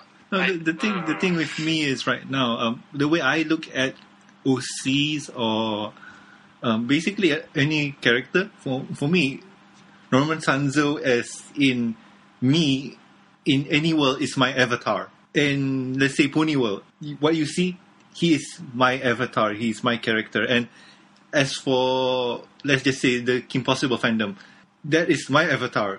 Same person, looks different, same personality as me. That's about it. It's because you can draw. That and kidding. Yeah, No, I mean, I'm serious, because it's like you can draw, you can put yourself in different mediums. I've been Saint Pinky, and even though my real face also, some people call me Saint Pinky in real life. yeah, but the thing is, like, for me, the way the logic thing, how it works in my mind is, I am me in real world. This is my world. What happens if I go to that other world? How would I look like in that world? So, Where do you keep your mirror?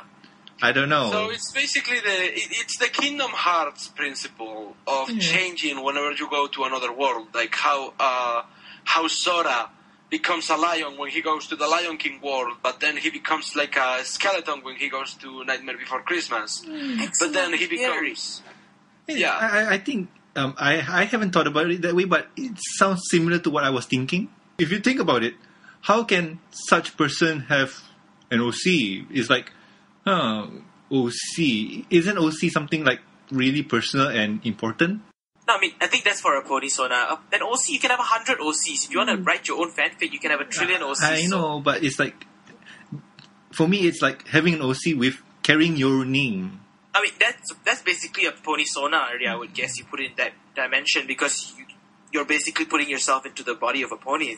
If it's an OC, it's nothing. It's like template, name, cutie mark, occupation, type. End of story. It could but be. like the one that I just sent over, that is my Ponisona. That's how I would put myself. That's how I imagine myself as a pony. Bad then. I'm not an artist. I know. No, You but guys are bullies. the thing. Oh, shut up! Let's keep beating him with brushes.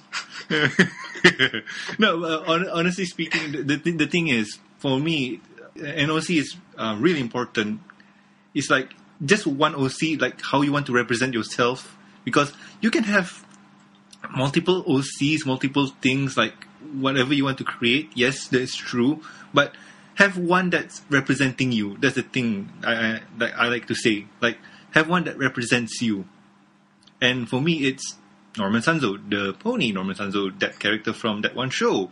And if I were to, let's just say I'm a big fan of Attack on Titans, I'll probably draw one character that can work with that world. I mean, that's just how I think and operate, but that's just me. I completely see your point of view. And maybe we should we bring up all the rules about making an OC? I think it's pretty understood. It's That's first good. rule: That's why do I not put said- celluloid mane on their head. Now, you You're going to can't hate put rules on- You can't put rules on me, because I believe rules are made to be broken. So that's why, you have me. Well, but if you believe that rules are meant to be broken, wouldn't that mean that you're breaking your own rule? Like, rules are meant to be broken, so you break I the didn't rules say that was a rule. Well, if you can make that a rule and you can break it by following the rules. Yeah, so aren't you following? As I said, I didn't make that a rule. That's my principle. That's my motto. If you want to put it that way. Okie then. So anyway, I do have one thing to say about OCs though. It doesn't matter what you do with them design-wise. When it comes to it, it's all about the story. There was a fanfic on Equestria Daily that I was so happy it made the cut because I love the concept. It's called Lord Commander Hurricane Fire of the Tartarus Hell something finds his destiny as a flower shop owner. That sounds like you don't mess with the Zohan. It's kind of like that because the character is like 6 Pegasi wings, 6 bat wings, dark black body and hair and like fire red mane and like snake eyes and it has spikes all over and he sells flowers in Ponyville. That's exactly the same as ponifying the Zohan. No, it's like Phantom, he was Palestinian terrorist and he wants to sell shoes. Which it's actually based on a real story. Really? You didn't know that the Zohan, Don't Mess with the Zohan is based on a real story? No, I didn't. I love that movie. It is based on a real story. Oh gosh. Ben Stiller met up with the original character, the one that the Zohan is based on, to research for the role. Oh my gosh. Wow. I know, right? The more you know. Hey, wait, has Film Slate reviewed Don't Mess with the Zohan yet? No, she hasn't reviewed that movie yet. Alright. That's because I haven't watched it. That's one important rule about the Tumblr. If I haven't watched the movie, I don't review it. Oh, talking about reviews, I do notice here that you have another site where you review other things, and that site is called AWTHRE. It's too long. I'll put it in the show notes. And basically, in this blog, you review pony stuff. Yeah, that's my at the ATDI blog, which basically ATDI stands for Awful Threat Destruction Imminent, which is kind of a silly, stupid title, and I should change it because I'm not happy with it. That came up as a series. That title comes from a series of Lion King fanfics that I did that I never released. And I said I need something original to come up with for my blog. What do I use? Well, I'm going to use this because I never got any use out of this title, so I just threw it away and just use it as a title for it. And yeah, I review pony stuff. When season 3 was being aired on the Hub, I was reviewing pony episodes basically the same weekend that they got released. Oh. And it kind of become kind of popular because people sort of take my opinion into account, which surprises me. Nobody ever took my opinion into account about anything on the internet. And I have, like, a small group of people saying, oh, please, review this, review that. Please, review Snowdrop. People want me to review Snowdrop. Wow. But that's because I reviewed Double Rainbow. Oh, yeah. I noticed here because you reviewed Double Rainbow, and I think I need to take time and read it from start to finish. And I have to say, it looks interesting. Like, I think we had a guy who reviews pony or analyze pony. Yeah, it was. Yeah, what was his name again? Oh, was it DigiBrony? Yes, DigiBrony. DigiBrony. Thank you. I love that guy. I love DigiBrony. I am a fanboy of that guy. He's so good. He's pretty awesome. But the thing is, like, his style, he analyzes videos and he reviews it to a T. Like, he reviews it to a T where it makes all the flaws more clearer and stuff. And looking here, you just give it, like, honest opinions, I think. Well, it's that I always defended the fact that pony is simple and that over-reading on it, it's kind of, like, stupid.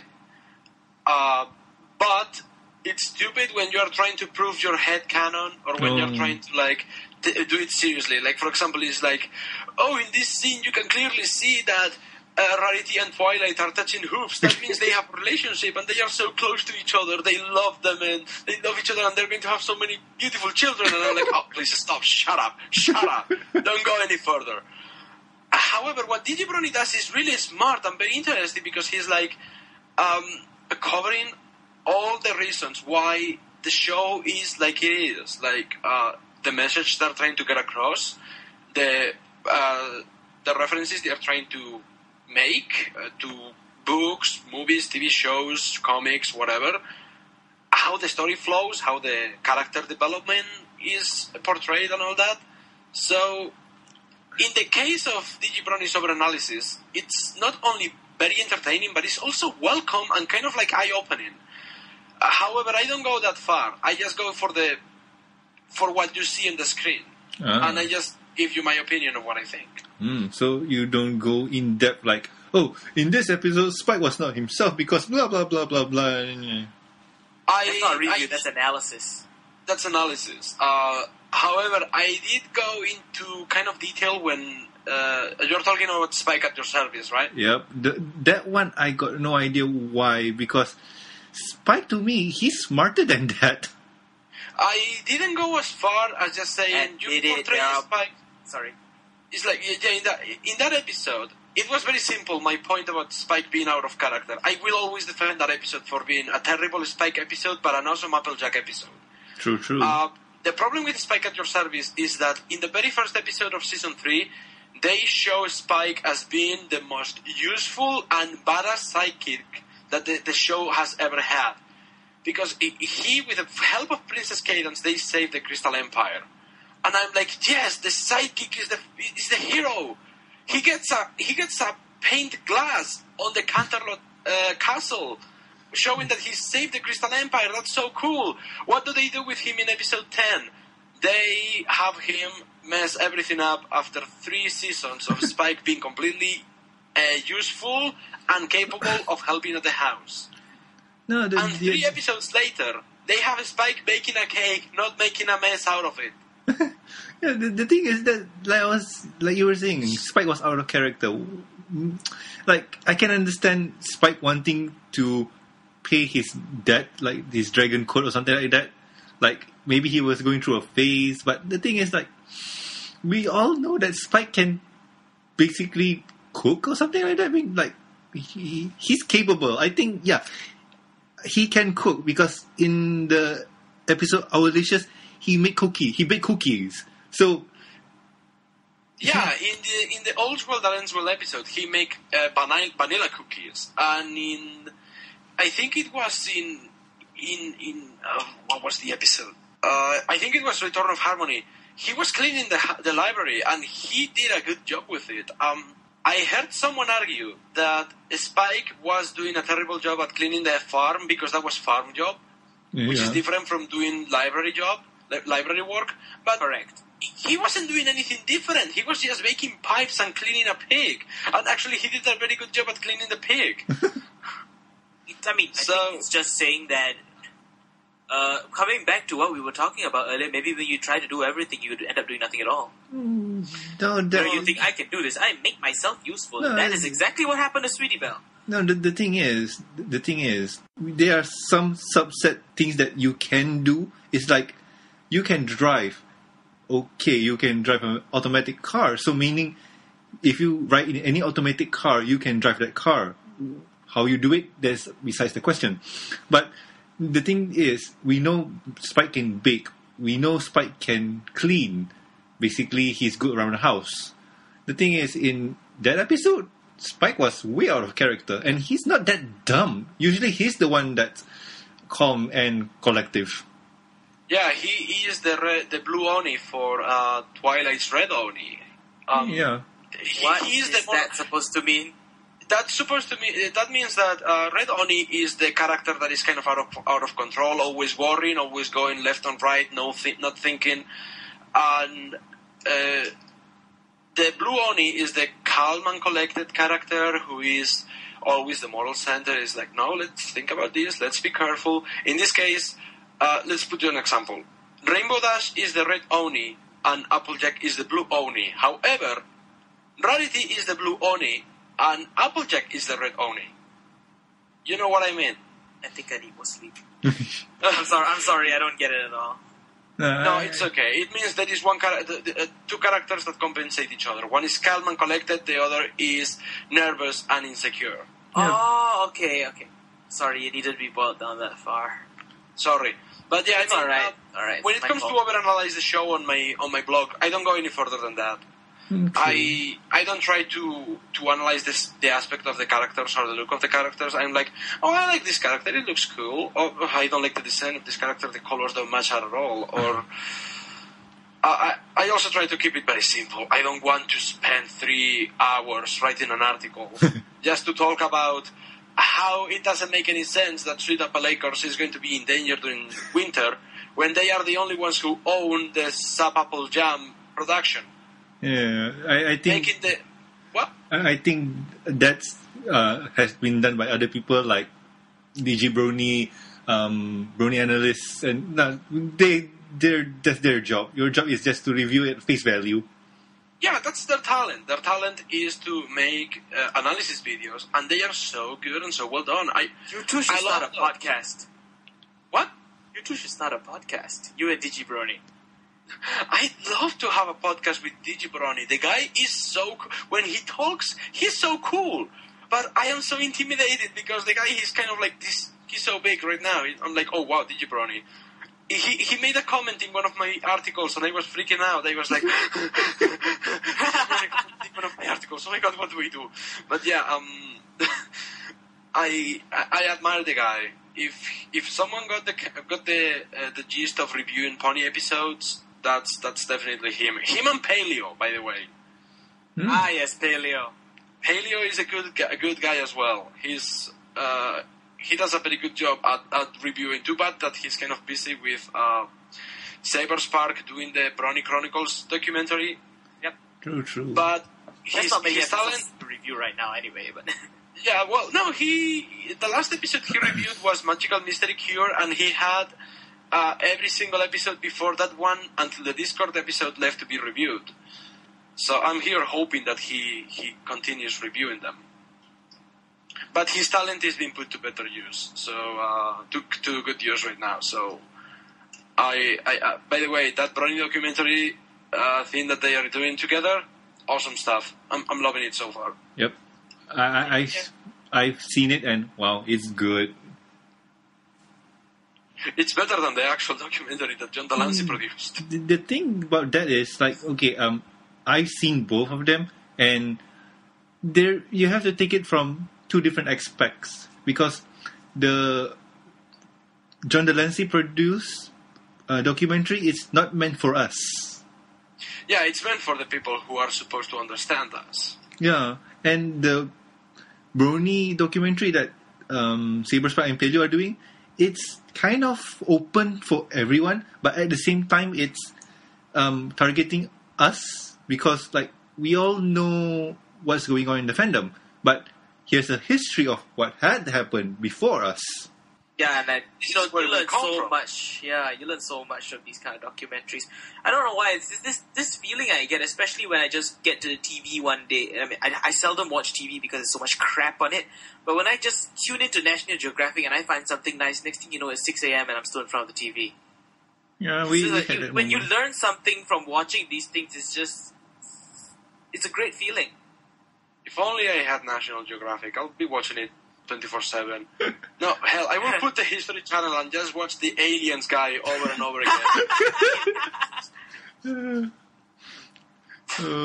That's insane. Ancient Aliens, oh gosh, that show. Aliens. But then, God. You got any more questions? No, I'm done. Okay then. Your ATDI Tumblr, any difference? The Tumblr is more so because it's kind of like a substitute for my For Affinity website. When I left For Affinity, I was left without a source for me to... Okay, I'm going to be completely honest with you here.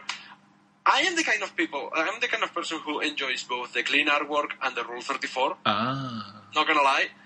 And when I go to DeviantArt, the artwork that is there is very badly filtered and none of it is that good. However, in Tumblr, I can follow those artists that I admire, that I love, and I can reblog whatever I want.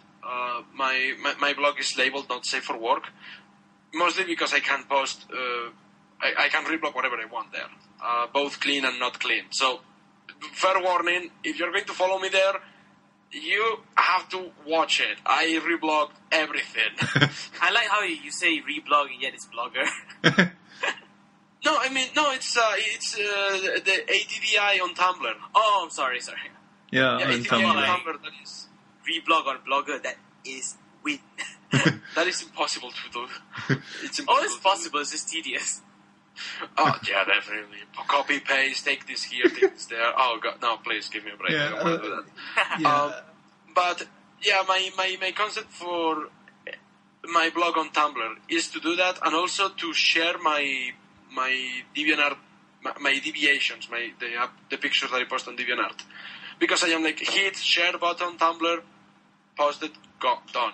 I see. And also because because at first I had no idea what I was doing or where I was going with Movie Slate, so I just had I was looking at all these other artists. Actually, this is a much better answer than the one of me talking about Rule 34, but you can use both of them. These artists, they usually have two blogs, two different Tumblr accounts. They have one for the Tumblr Pony account, and they have one for the mod account. Okay? So what I did was I make the main account the mod account, and Movie Slate is a secondary blog of my main blog. Smart. Because in Tumblr you can have up to 10 blogs. Ooh. So I have one for Movie Slate and one for my mod stuff. I mean, if somebody other than you told me that, because I know you know what you're doing. If somebody else told me that, it's like, yeah, right. You created that blog first, didn't you? Yeah, something like that. It's like, no, I created them both at the same time, actually. Because one came right after the other. So, yeah, that's the point of my Tumblr blog. Now I get it. So, Us Movie Slate is the OC, the character's blog. That's her thing. And Us Movie Slate's mod blog is you, right? Yes, that is mine. I mean, the Us Movie Slate mod blog, that is ATDI on Tumblr. That's why it has a giant red letters, not safe for work, NSFW. That means not safe for work, or if you want, not safe for Wuna. And if I remember right, John Jaceko did the same thing, right? JJ...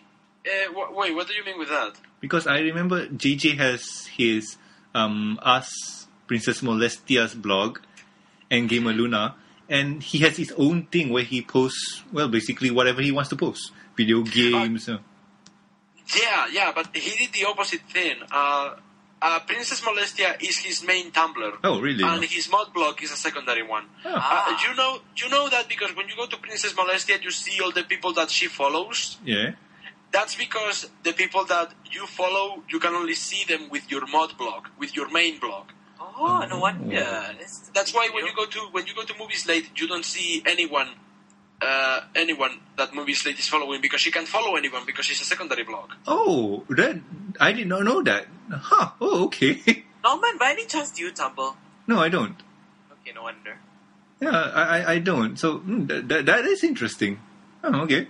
Why? Do I sound like a noob? No. It's just I was wondering why you never knew. I thought you had a Tumblr. No, I don't. A little bit. You sound a little bit like a noob. You know what they say about professionals? They are noobs that never quit. Indeed. That's when we stay amateur. See, Norman, you just called me not pro at the beginning of this podcast. It made sense. Yeah, but that's because of the loud crackling sound in your voice. That was Microsoft Flight Simulator. You are not professional when doing pony podcasts. What kind of pony podcast professional podcaster are you? Dude, if that was a paying job, I'll be a millionaire. Okay. I think we ran too long and kind of bothering James here. People are leaving. They are checking their watches. They're going, oh God, is this still going? I just watched Titanic for the 4th time while this was playing. Oh, no, you guys at home, sit down because you need the questions. No. Feel free to get up, just sync your iPod and keep moving. Yeah, we're available on iTunes. There's a reason for that. Yeah. Anyway. Are you available on the Google Store? Google Store doesn't have podcasts just yet. Yes, it does. Wait, what? What did you say? It doesn't. Google Store doesn't have podcasts?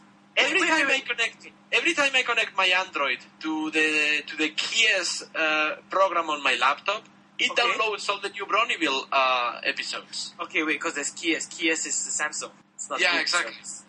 Get on it, Dan. Get on it. There's a Keys podcast? Yes, Keys has podcasts.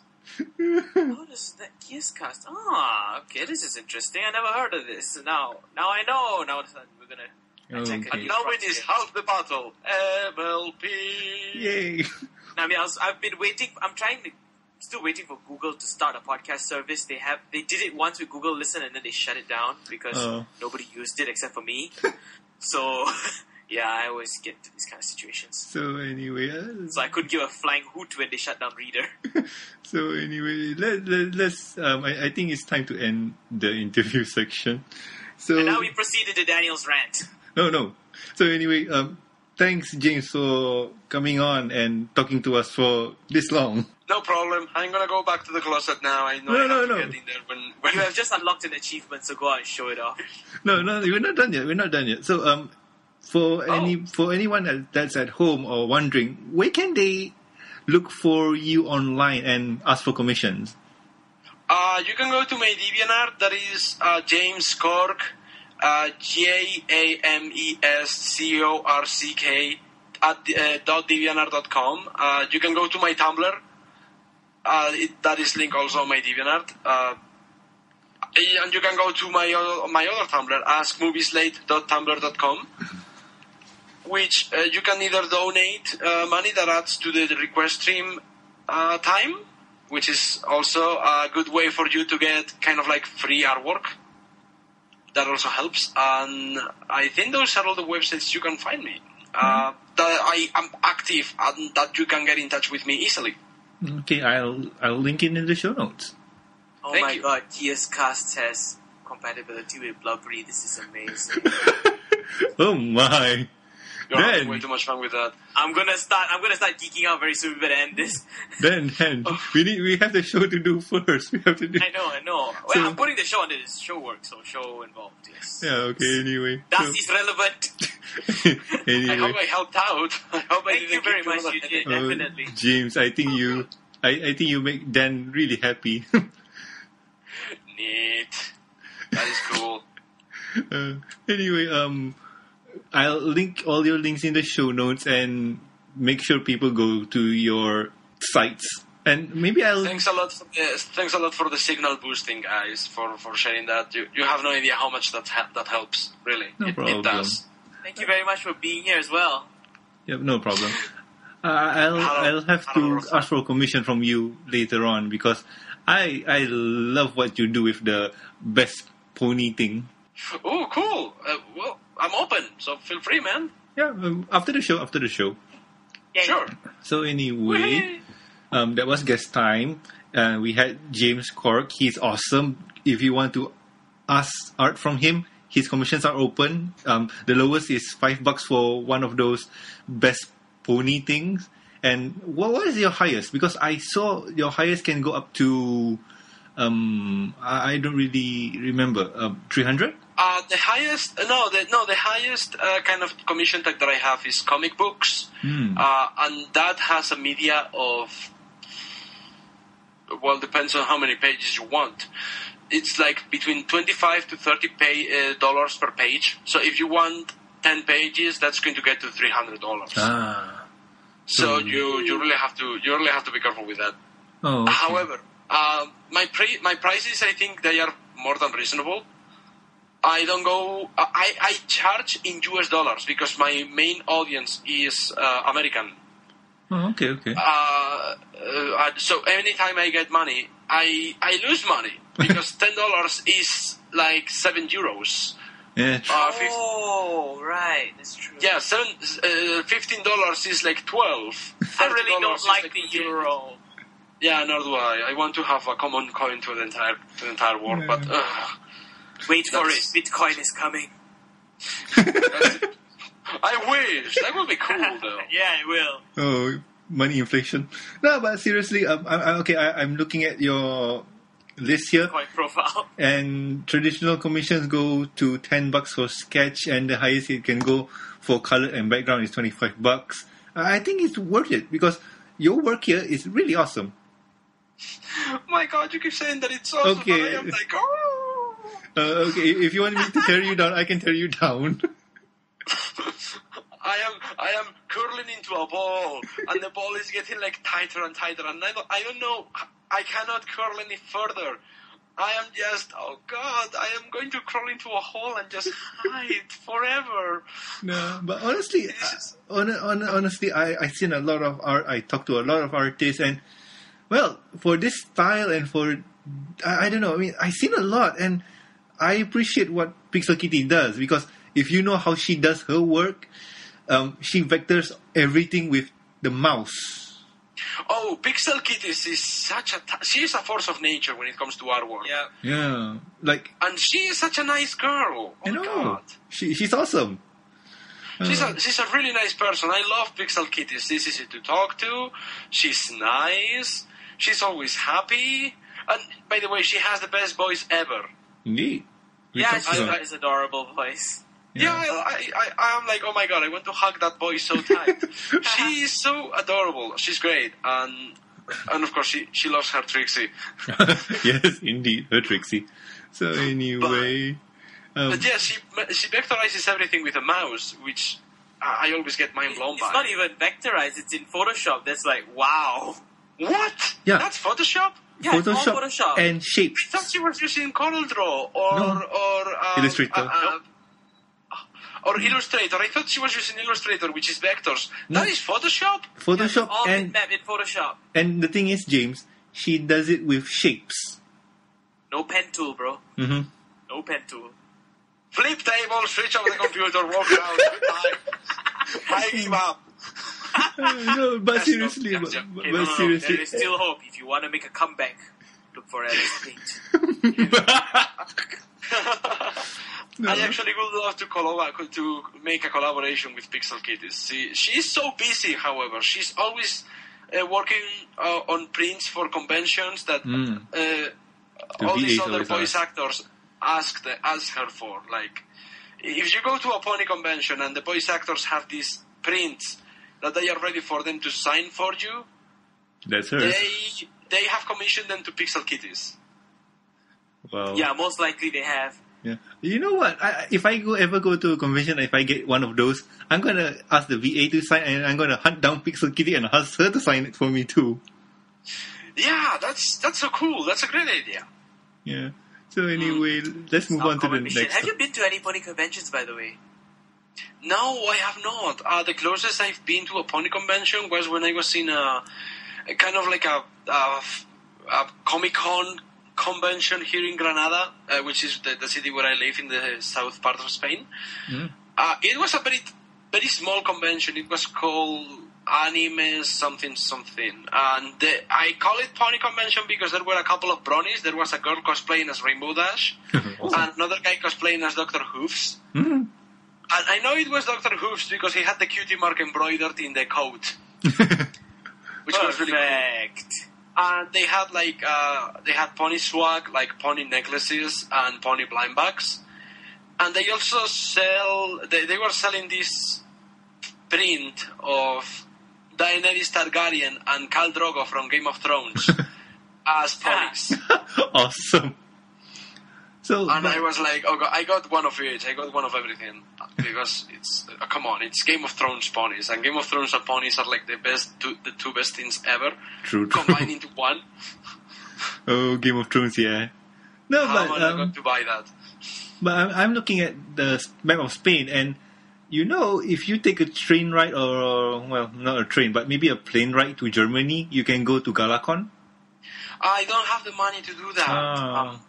One day we Sure. One day, The money. I am actually trying to aim to go for a vendor table. Ooh.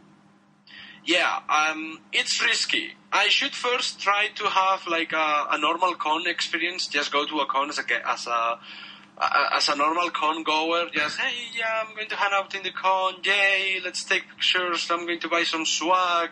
I'm going to spend $300 on this Rarity card that is going to be so useless, and my mom is going to yell me at it for it. Now, I plan on going as a client first, as a normal con goer guy, and then very likely just go as a vendor. Well, I want to sell buttons. I want to sell prints. Actually, I want to sell. Oh! I didn't say this with the best pony logos part. ooh. I have someone going at BronyCon who is going to be selling buttons of the best pony designs. Wow. Actually, down here, Norman makes buttons as well. So. Oh, push you. So they asked me for permission. They were like, "Hey, we love these pony logos. Will you be okay if we turn them into buttons and sell them at BronyCon? We will give you credit." And I'm like, "Sure, go for it. That's why I made them." People get confused when I made the best pony logos. They think that I'm going to make a fortune out of it. I didn't actually do it because of that. My original intention was to make them into T-shirts and give all the profit of those T-shirts to charity. Ah. That was my original idea. I still want to do that. I need to find someone from Wheel of Fine or any other website that I can give them the designs for it, the vectors, so they can turn them into T-shirts. And I want the T-shirts profits. Like, if I could get a cut of the money, I want to give my cut to charity. Can be like the Salvation Pony. Yeah, no, it's something like give it to a child's play, or so for the organizations that need help in Uganda or something like that. I always have the names of those places in mind, and now I am forgetting all of them. It's cool. Well, after the show, I need to talk to you because I have something. But anyway, let's end this before we all go derp.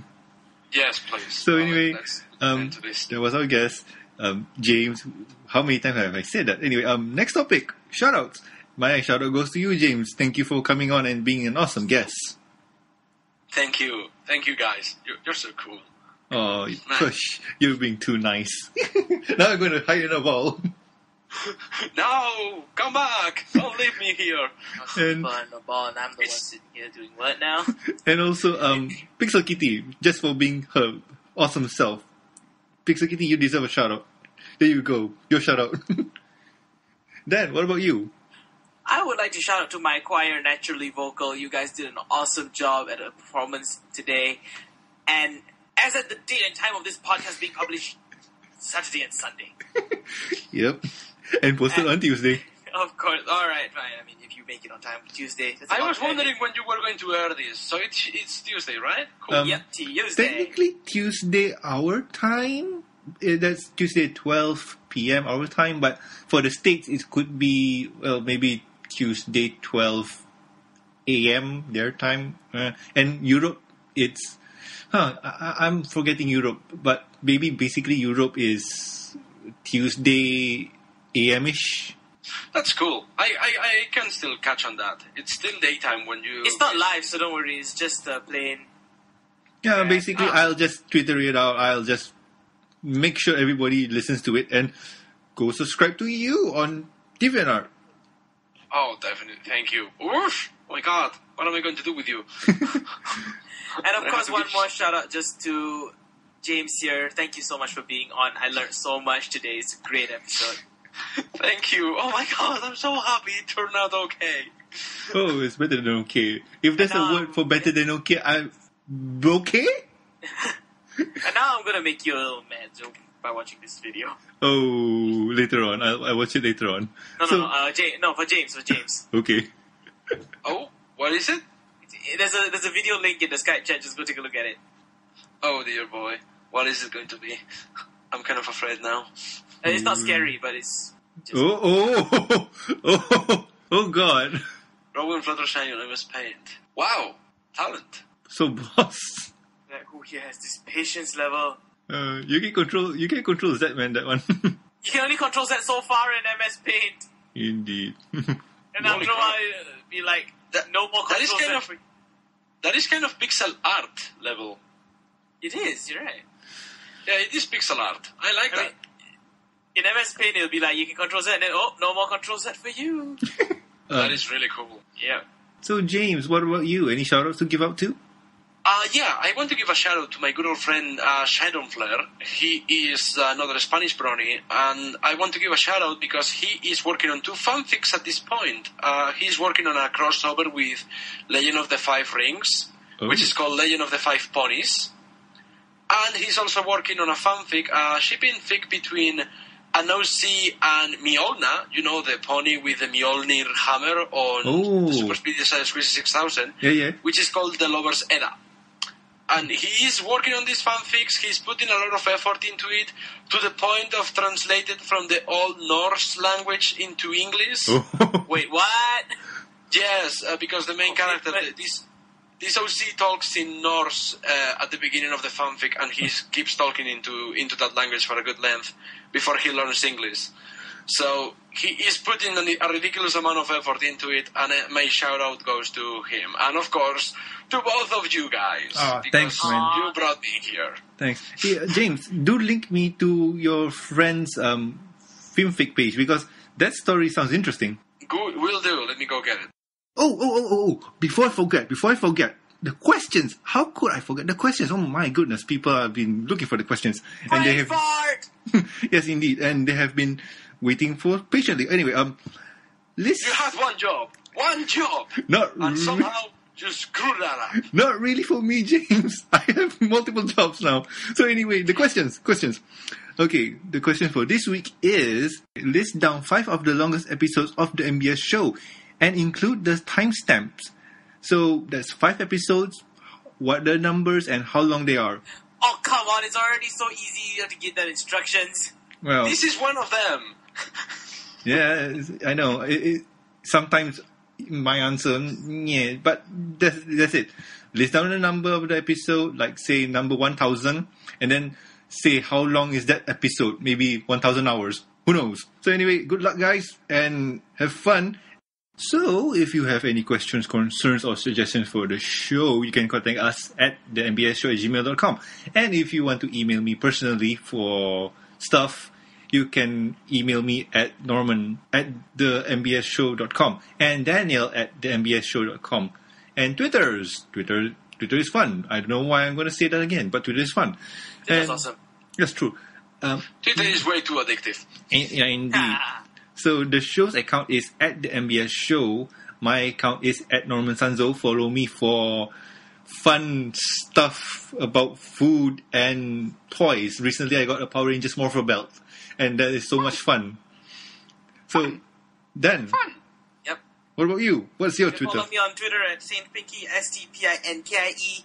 You want your daily dose of rage and disappointment?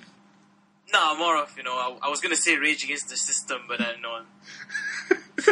Oh, bad joke. Rage Against the Machine. Yeah, something like that. I mean, like, for your daily dose of pessimism, yes, follow me. Okay, so James, you have Twitter, right? I do. My Twitter handle is just, as usual, James _Corck.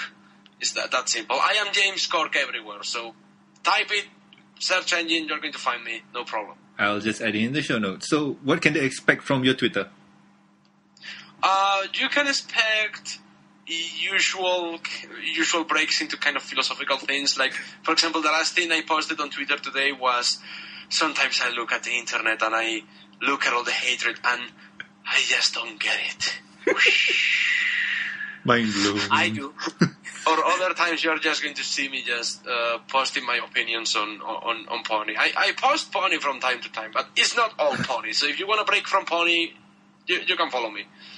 Okie dokie then. And also please subscribe and rate us on iTunes and Stitcher Radio. And also like our Facebook page. Links will be provided in the show notes. So I have been Norman Sanzo. I've been Daniel Anthony. And I have been James Corck.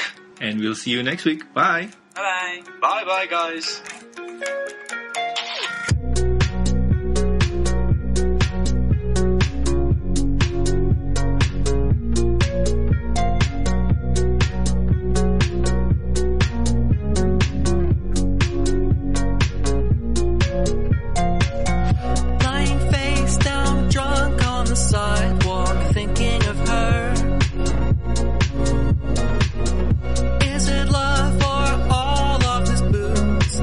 me confused.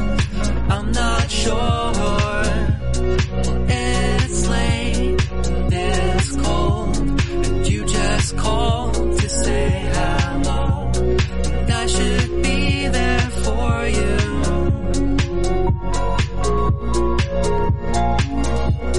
And I could be your rescue.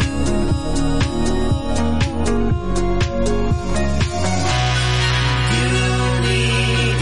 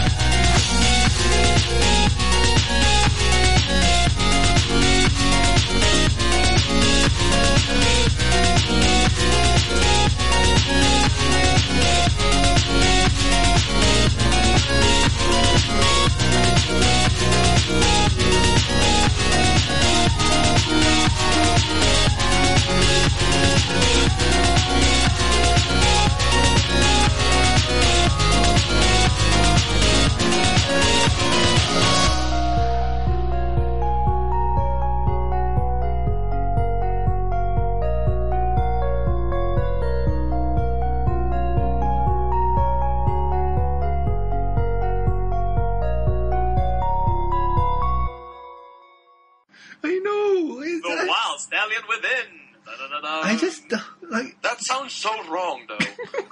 I know. Oh, That Dan. sounds like it's implying something entirely different.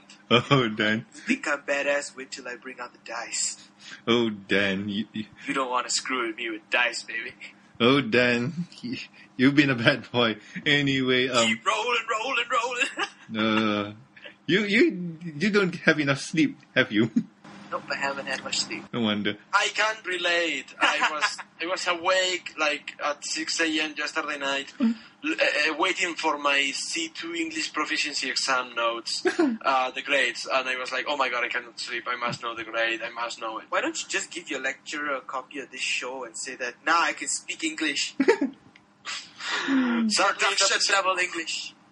Sadly, that doesn't work when you just have to do the exam. I didn't go to class or anything. It's just doing the exam and that's